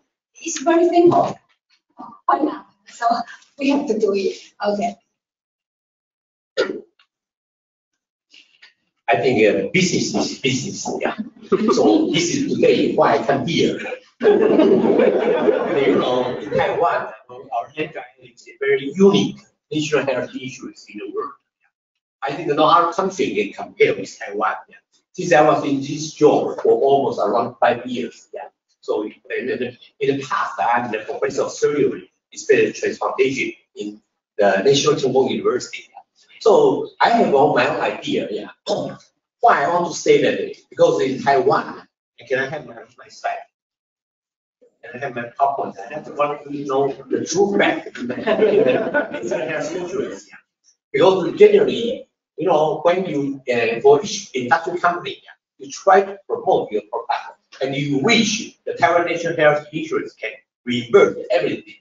But where is money? This is very important. But today, I'm just the CEO of the NHI. So I know, and you know, last year during the December 31st, my minister of our national Minister of Health and Welfare, Chen Song, yeah, he just mentioned that we try to promote the premium, yeah, to the 5.17, yeah. So it is a challenge for us. And you know, the mayor, Taipei, he just mentioned why you could raise the premium, but you don't, you don't quit your job, yeah. Those things is a challenge for us. Yeah. Today, what I want to let you know is in Taiwan, the national health insurance is we have a broad budget. So you can see, okay, you can see in this one, yeah, the red line, yeah, the red line, it means each year how many medical performances we did in Taiwan, yeah. But actually, you know, the blue line, yeah, it means the broad budget we have.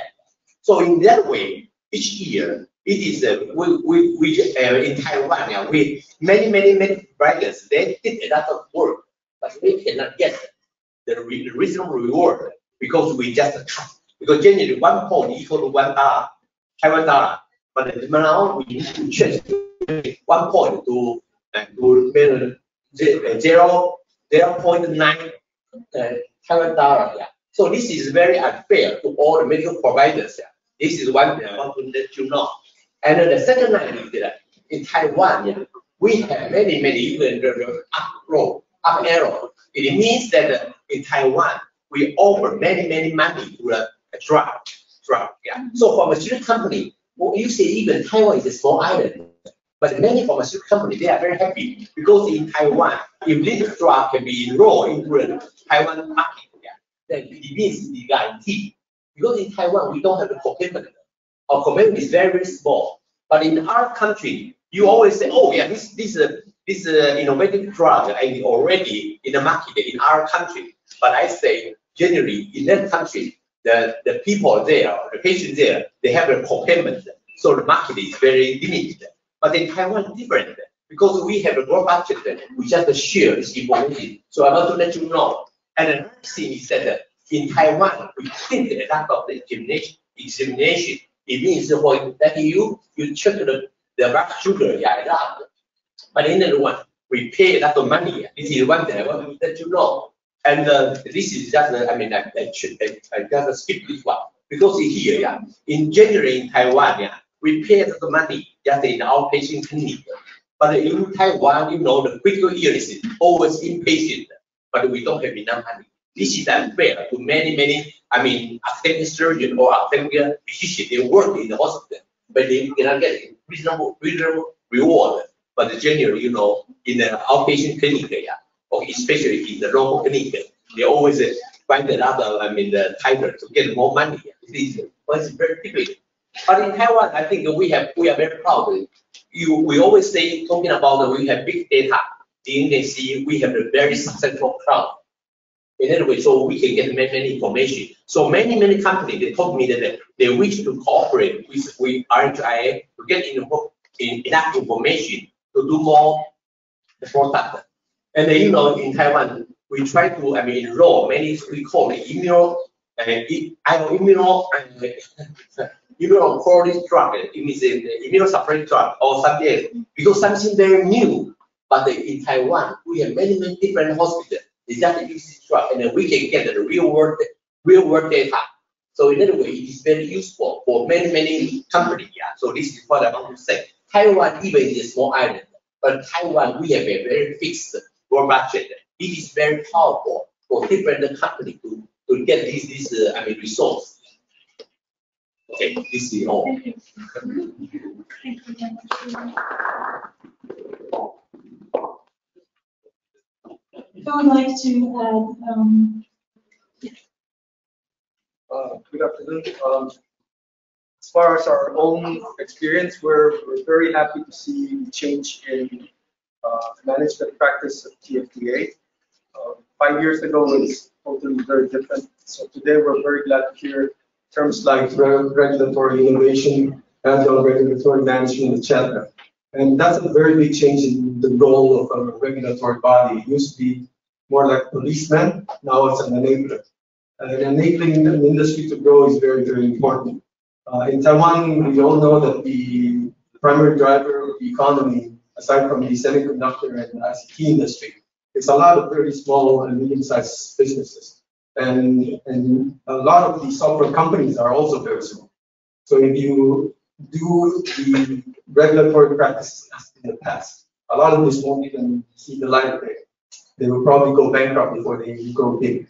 And it's very important to get the approval in Taiwan is because once you go abroad and talk to other hospitals, they'll say, what are the references in Taiwan?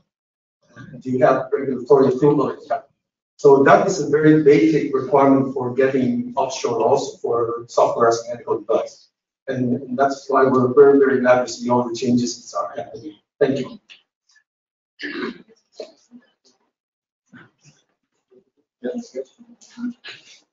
Yeah, I think following the Director General, Professor Lee, as Dr. about 4 months ago, I'm a superintendent of hospital. I always ask the money, and from the national health insurance, they have more money.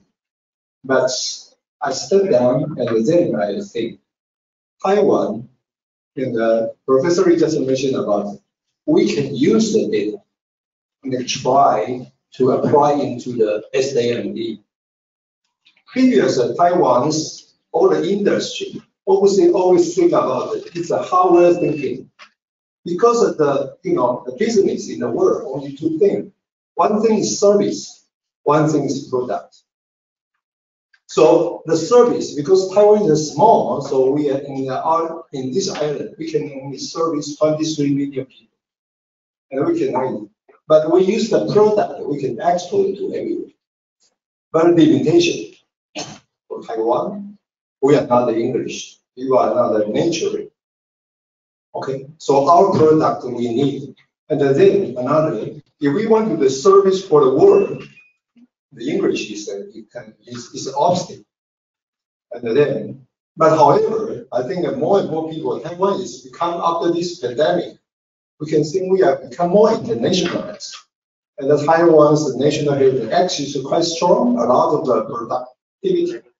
So I think we can, especially the deregulation from the TFAB and TFDA, and then also mention about the security and the privacy, the policy. We once used the GDPR, and then it's possible for the the healthcare, the industry, we can try to use the data. And the data not only limited to the national health insurance, and then we can from the hospital and then from the from the company, they from the so-called the electronic health data, and then get together. Taiwan, 23 million people. I think this island is densely populated, but however, very very good healthcare system. So therefore, our knowledge from our data come out, the knowledge will be a good example, especially if we can, make the healthcare cost down. I think that's the point. The SMD is not just to increase the money. I think you want to let the payer, the insurance company, then you can cost down. And then I think the SMD can export it to everywhere in the world. I think that is the purpose of this meeting here. Thank you. Thank you very much for bringing up the point that, in fact, one of the promises of digital health is to reduce overall healthcare costs. Just to stay a little bit more on the reimbursement, since it seems a bit of a hot topic, and my question for Professor Lee. In what way you think that the current reimbursement criteria and structures may be unfit for digital health? For overall value assessment of software as medical device. Very good scheme, yeah. Even so many drug or some medical device, I always ask my colleague if patient center, if this is really good for a patient, we try to enroll into our HIA, and then each month we have some expert meeting together. They will discuss whether this medical device or this drug is really good for our people or our patients. Yeah. So in the past, maybe for some new device or for some drug, yeah, they are always just following the list. It's not very easy to be enrolled into our NHIA, yeah. But recently, we found many drugs. They just entered to our market. But I just mentioned that this is our raw budget is fixed. So if the drug is more, yeah, then other reward for the medical providers, the point, the value of point will decrease. Yeah. So next week, the superintendent from the National Taiwan University, Wu Mixian, the superintendent from Taipei Veterinary Hospital, Xu Wei, they want to visit me. They just want to discuss. This situation, yeah. So I just want to say that in Taiwan, you don't need to worry. If you think this is very good for the patient, you have confidence. We, NHI, will cooperate with you, yeah, to let this drug be applied to the Taiwan market, yeah. Thank you very much. I'd like to move, change slightly topics, just mentioning that in September 2020, the Health to Sync, which is a Taiwan-based digital health startup, entered a partnership with pharma giant Sanofi to apply the digital health solution in 300 clinics in Taiwan. It is, in my view, a great example of how future healthcare services will look like, particularly in the field of collaborations between, drug manufacturers and SAMD manufacturers. First question to Mr. Anthony Jones. What was the story and rationale behind Sanofi's decision to collaborate with SAMD companies in Taiwan, and why especially or specifically Health to Sync? Thank you, Asna. So I think I want to echo all the different participants. I think Taiwan, certainly Sanofi, we don't see Taiwan as a small country at all. we think it's actually an ideal place for innovation. And that's why, for instance, they send someone like me, French national, to Taiwan, is really to benefit from the ecosystem of Taiwan. So obviously we have regulation, we have reimbursements. I can say we have a progressive government which understands disease management, and there's already a diabetes program, which is not digital, but it's a disease management program showing the importance of prevention and also good treatment. So that's further reason why Taiwan. And then, and of course the database, the ability to get result, outcome that can be then translated. And once we have result for Taiwan, we don't see Taiwan as the end goal. For instance, I'm talking to my Japanese colleagues, we're thinking about Middle East. Once we can prove something is successful in Taiwan, thanks to the ecosystem, then we can move forward. And why Health to Sync? It's because Sanofi is really one of the key providers of insulin for diabetic patients. So we were really looking to collaborate with an innovative startup in that field. And we wanted also, ideally, a Taiwanese startup. Just because healthcare is so specific country by country, so it would make a lot of sense in Taiwan to collaborate with the Taiwanese country. So that's really how it started. We screened the market, and we thought Health to Sync was already present with patients, with doctors, with a solution which was already on the market. And I think we started, and Marjorie, with several people in Singapore, in Taiwan, and we started the dialogue. And we were very pleased with the partnership. Thank you. Similarly, I'd like to ask Mr. Deng, in what way the partnership with Sanofi was crucial to your business as well as to Taiwanese patients in your view? So Director General Lee is correct, right? Business is business. And to Brian's earlier point, we're a startup. And our money, our capital is limited, our time is limited. And so one of the reasons why we decided to partner with Sanofi was it was a business decision.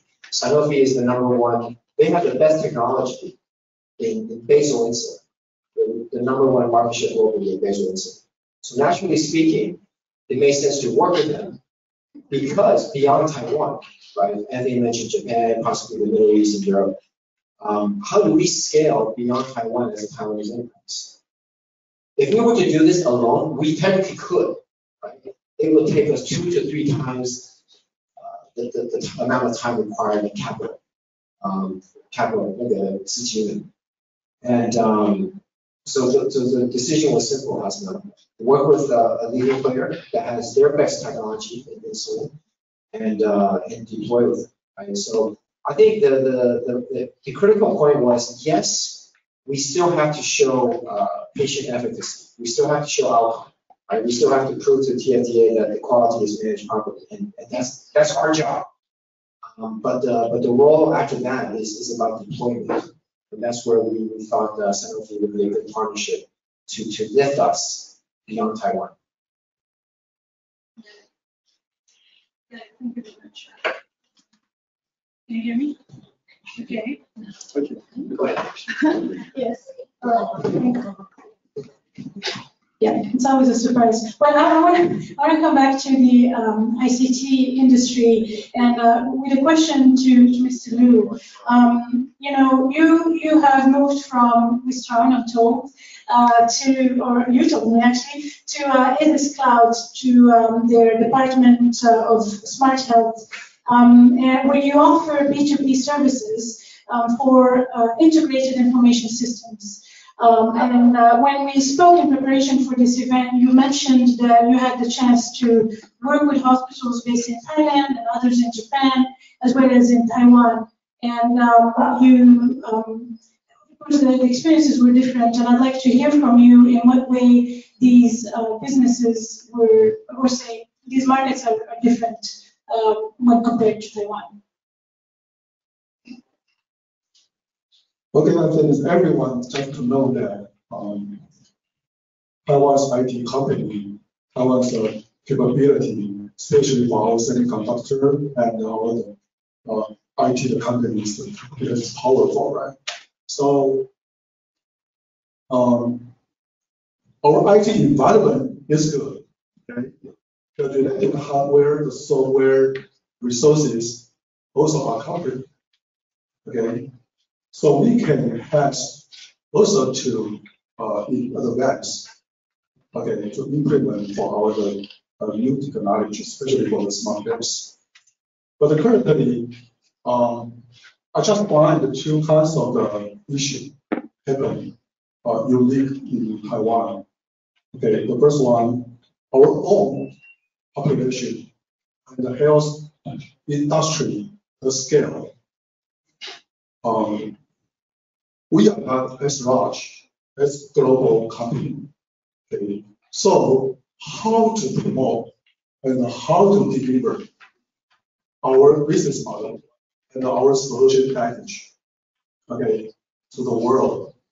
Especially Taiwan is not so big, so our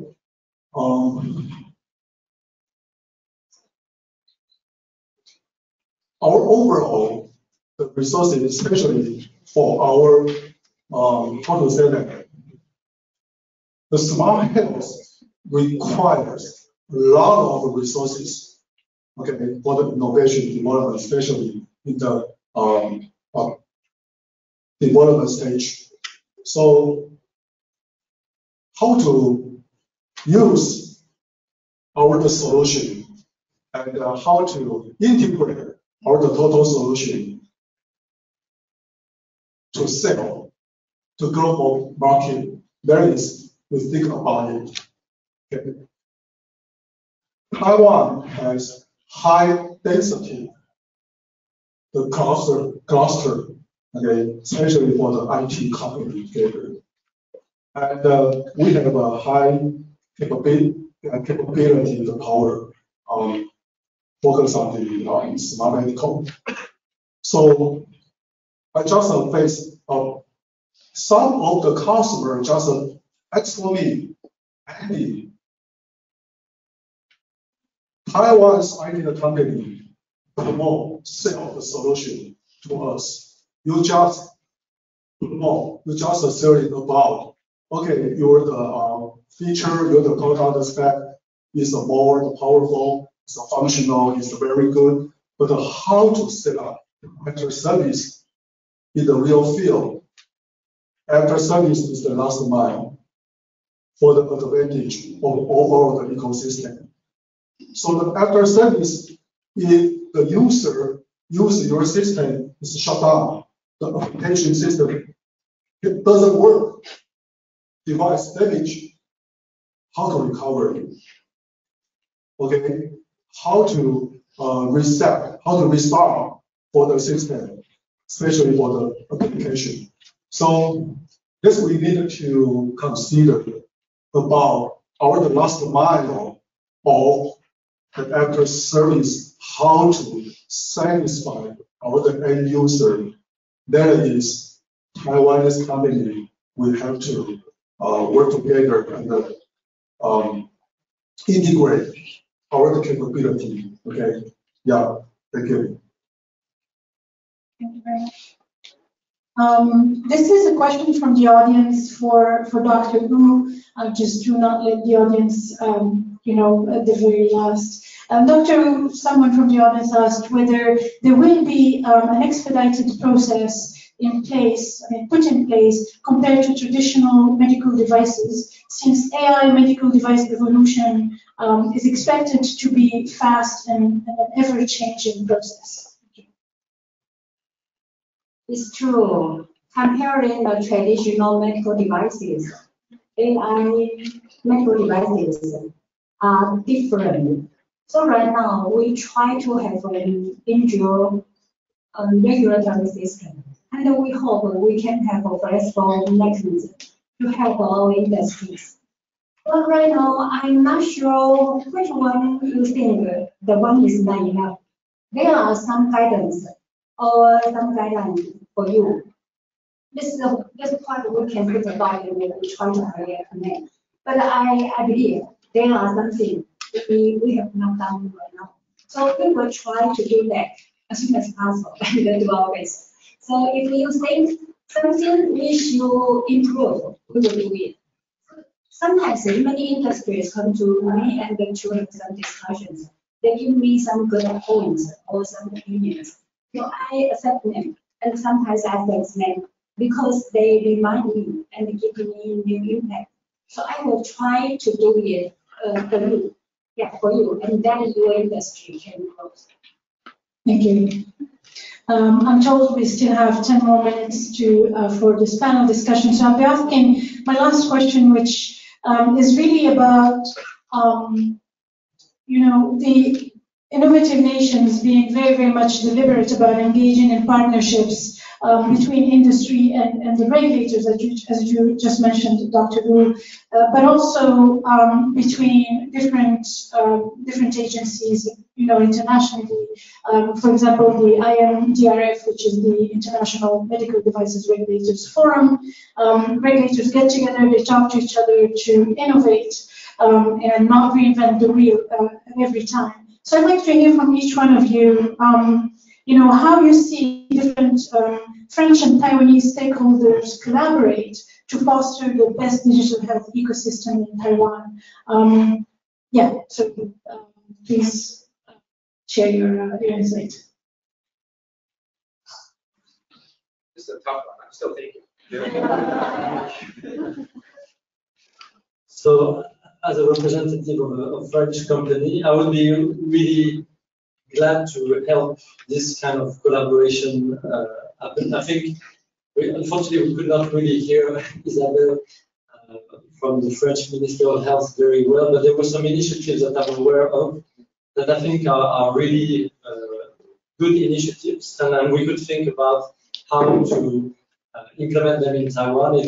One of them was called Genius, and I think the idea of Genius is basically putting together people from the industry, people from the government, people from the civil society, the citizen, people from the medical association, everybody together and work together to create a framework rather than, as we were saying before, having like policemen and then it's completely the game has completely changed. It's everybody trying to work together to make it a safe environment for the patients, but also create a positive impact for it. So that's one of the initiatives, and I think if MOH from France and from Taiwan can work together. And on the other side, there's a lot of good initiative from Taiwan, especially tracking of data. I mean, Taiwan is more advanced, I would say, in certain areas, and France. And again, I think with the French Tech, with French companies, we would really like to foster this dialogue. My turn. France is a wonderful country. France have a very good imagination. We need imagination. In Taiwan, even though we are so small and just a small island, so it's different from your country, from France. There are many countries besides you. You have many neighbors. Our neighbor is not so good. Yeah. So wonderful. Yes. So you can go to those countries and to interact with them. And then you can stimulate your thinking and try to think why they can do it, why they can have very good products, and you can do it instantly. But in Taiwan, I don't think we get of it. So we need your help. We need friends to be our good friends. Yeah. So that's why we need such cooperation. Right now, everything is so good. Otherwise, we also have AI. So if we need, we can use the internet. We can communicate directly and in the short time. So I mean, actually, France is very good, and I like France very much because over there is so romantic. Yeah. I think actually we can cooperate together. And if we want to have some other business services, we can discuss. It's okay because this is just the starting. I think we need more communication. Thank you.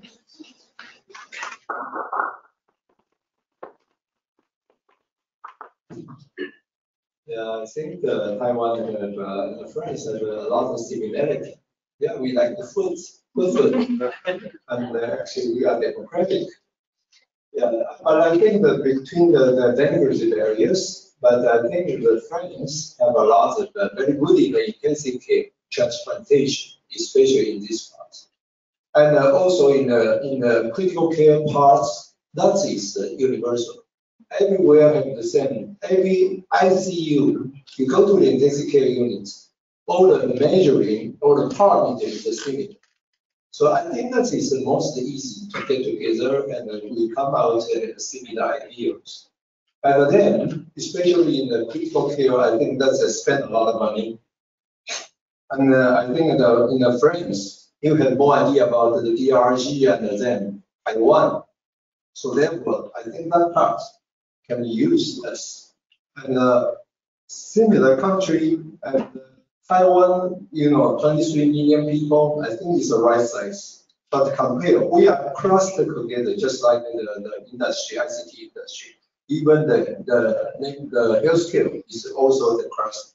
So we can collect the data and then do something. It's more easy than the first. So if I have some achievement or some product in the first, we can have through the through the Sanofi, they are come to Taiwan, and then we can collaborate.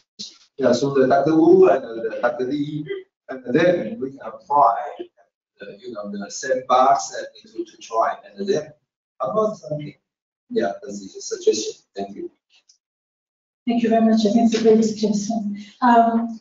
Mr. Chong, would you like to contribute? Probably not in answer to the last question, but in terms of product development in Taiwan, we need to be cognizant of a few things that are a little different in Taiwan compared to other countries. For example, like Dr. Chen mentioned, Taiwan is very close cluster. Accessibility of medical care is very, very easy in Taiwan, which is not the same in other countries. So in Taiwan, if you are assessing how to develop a particular product or software or hardware, and using Taiwan as the sole criteria for defining the product, we may be blindsided by the needs of other countries. The second thing is Taiwan, less than private students go for medical degrees. And so, but it's not the same in other countries. So in other countries, probably they go become lawyer, become financiers, and not necessarily doctors. So in Taiwan, we typically run into a situation where you develop something, say, AI something. You go to see a specialty doctor and you say, oh, there's no market here. For him, it's not a market. But outside Taiwan, it's a great market.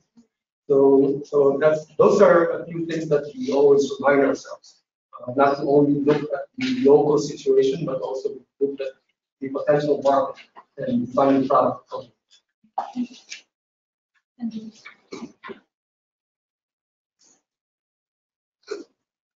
Taiwan has high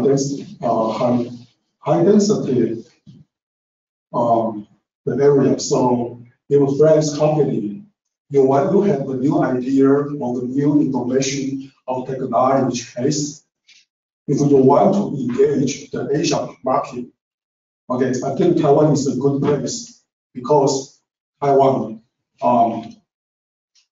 you can very easy to implement the new innovation solution in here, and we can give you a quick feedback, okay, because we are just a high density industrial close customer, right? So if you have a new idea, you have a POC, the concept, you want to implement the try the user behavior, try the user experience, Taiwan is good. Okay, you can co-work with Taiwanese company. Okay, and then we just combine all the IT integration, all the IT capability. Okay, our data analysis, machine learning, so we can give you a real feel and the good the using scenario and the behavior, the feedback as quickly as sooner. Okay, so I think maybe the last opportunity, the Taiwanese company, we can co-work with friends. If you want to engage the Asian people for anything about for the smart health, the experience, we just can export Taiwanese company because we have a very powerful capability here and can give you a quick feedback. Okay, you can get to know, oh, what is the work and what is the doesn't work. You can know that. Okay, I think that is a very valuable point. Okay, thank you. So I guess when I saw Isabel's slides, I was encouraged by the fact that I get a sense that the regulator, coming back to reimbursement, the payer, were working very closely with France to ensure a runway of growing local industries. And DG Lee and DG Wu, I'm not saying this is not happening in Taiwan, right? I'm just saying I was encouraged by the fact that that was happening in France. And you know, I agree with DG Lee, right? Government budget is one issue. And it's our job as an enterprise to prove our solution can be cost effective, right? And I'm confident we can do that in the next few years. But again, coming back to the point was I saw how the payer and the regulator in France, in Germany, DIGA, were working together to grow this industry as a whole, not just for international, but for patients and doctors. So answer the question is how can Taiwan and French people facilitate in reimbursement, regulatory, and industry? Before this one, I have one question. When you ask one French people, my friend Stephen, what is his first impression of Taiwan? I think it's double A. ASUS and ASUS at the top. When asked 100%, what is his impression of French people? Well, it could be romantic or some wine or a cheese maybe. So of course, and we should be disagree with that one because we are far beyond all those limitations. Taiwanese people is more rich in our diversity, with hospitality, with some of us are deep in the AI and machine learning. And we are very expert in developing some of the medical devices so far.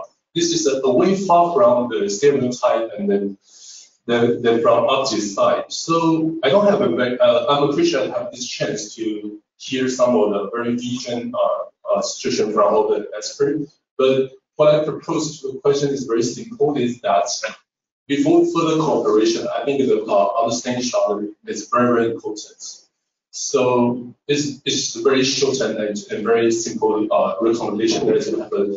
So here is a very good chance that we open window for each other. So have more opportunity, mingle, or some of the conferences for both sides. Let us know each other, just we know more about French people, and that is a university that is French people know more about how many capabilities these people can do.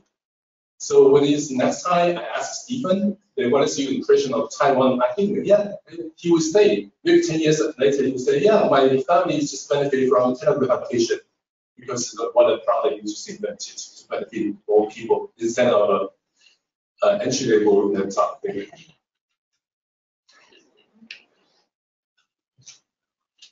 Yeah, actually, I just want that you have a short comment.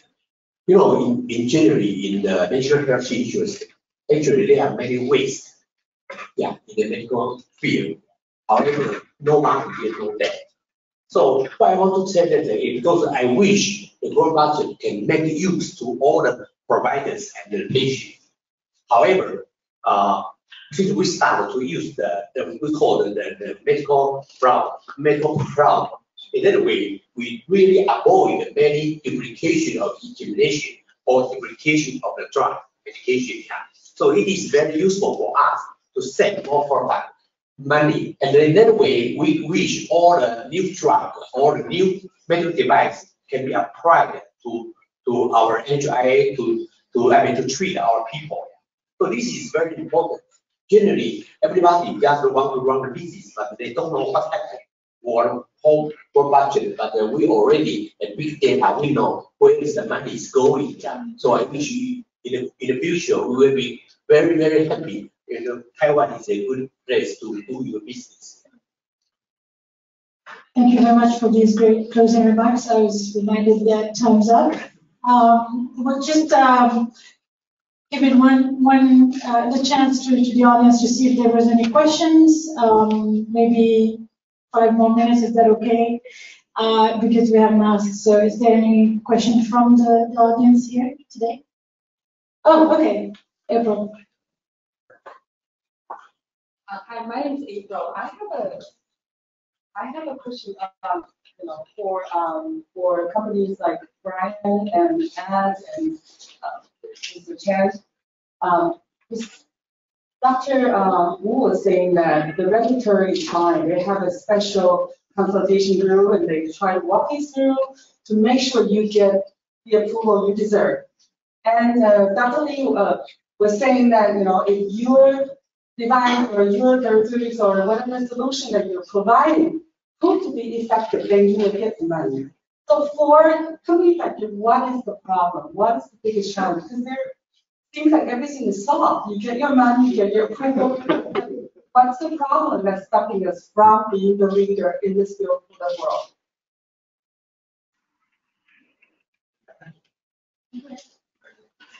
But I think from our own experience, the changes in TFDA management of the industry happens much more recent.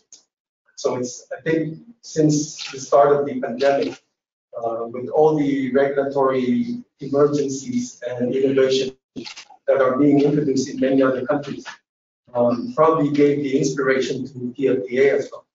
So in our own experience, for example, 4 years ago, 5 years ago, when we were applying for a big data solution to diabetes dialysis treatment, our particular software is an AI that predicts intradiabetic hypotension, so sudden drop of blood pressure. And during that time, all the statistics are showing that it is effective. and it's of course safe because it's pure software. But unfortunately, we got stuck with the term AI. And finally, the recommendation of the reviewer to us is drop the AI. And so when we dropped the AI, we got the certificate, class 2 medical device. So that's our first software as a medical device certification. It's a class 2 device. Our recent experience is very, very pleasant. Last year, when we were applying for TFDA and US FDA certification for our exoskeleton device, robotics, we submitted the final answer to the questions simultaneously to the TFDA and the US FDA. And very surprisingly, TFDA gave our certification 2 weeks after the US FDA. So it's a very, very pleasant surprise because everyone was telling us it's an innovative product. You won't get TFDA. Wait until US FDA. And so this time it's proven the other way around. So thank you very much. Anyone else would like to add something? Or let's you.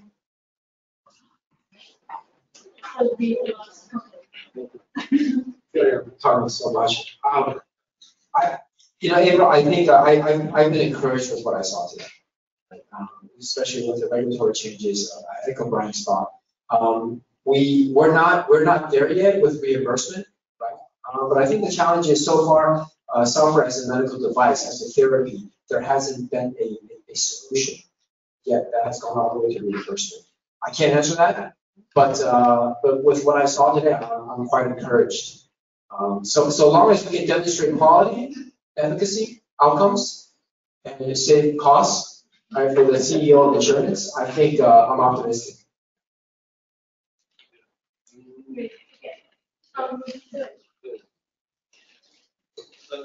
Again, I'm so happy to be back here. Until now, I know that Dr. Wu was so hard on innovation and also revolutionize to TFDA, so software as a medical device. We just tried to reach TFDA, I think 5 years ago. At that moment, I think just Ms. Wu just served as the president there. So there ought to be a lot of things for improvement. So we spend a lot of time for the, foreign markets. So we apply a lot of for FDA in USA, and we got the has to send this June or the early July. So now I know that we have more chance to apply for TFDA so far. So we will do that thereafter. We're working. Okay, well, with that, I will be closing the panel discussion for today. And thank you so much for your patience and for your questions. And I hope you learned something new. And yeah, there will be perhaps more coming in future months. Thank you very much. Thank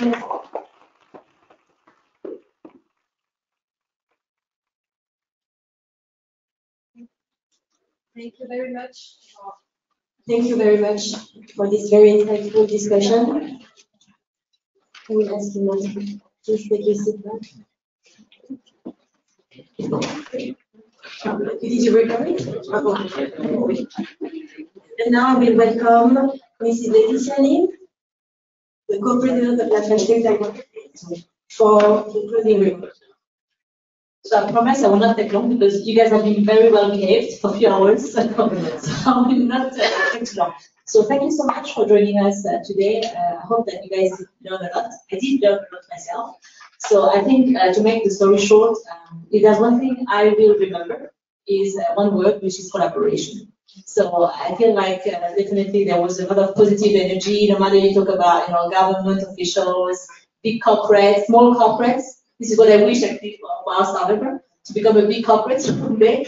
So I think that collaboration definitely would bring opportunities to everyone. So I hope that at French Tech we've been quite proud to be the first, to initiate actually the first of this kind of event between France and Taiwan, about digital health. So I hope that we have put a little bit of seed to facilitate, I would say, to kick off conversation, between the different stakeholders. So thank you so much, and I definitely want to thank all the people who make this possible today. So the French office, and as well as the government officials, so Dr. Wu from FDA, I think my papers so that Mrs. Lee from IDB, as well as Mr. Lee from NIHA, as well as our experts from Dr. Ray J. Chen from Taipei Biotechnology University, Sanofi, of course, our partner, in open innovation, Anthony and the team, as well as companies present there, Asus, Windstorm, and Health to Think, and Long Good. Great app to encourage people, senior people to exercise. Right? Okay, so I remember.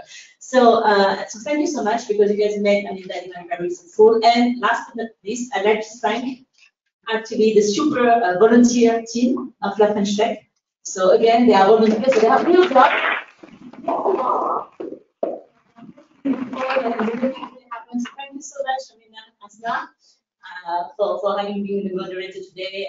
Heidi, Cerise, Alice as well, so to make that happen. And also our friends of Chamber of Commerce, Stefan, I think who help us with the technical go-to-meeting and all the setup. So thank you so much. And hope you to enjoy coffee, drinks, and snacks. French time. Thanks for the reminder. See, the most important is if you like that event, there's more to come because actually Asna will work with the team to come up with a white paper. So I hope that you will take your time to read through that white paper. And also the last thing is I apologize for the French intervention. So we definitely have the replay of that session. So if some of you didn't hear it well, we'll be happy to email you the replay of our French colleague session. Thank you so much.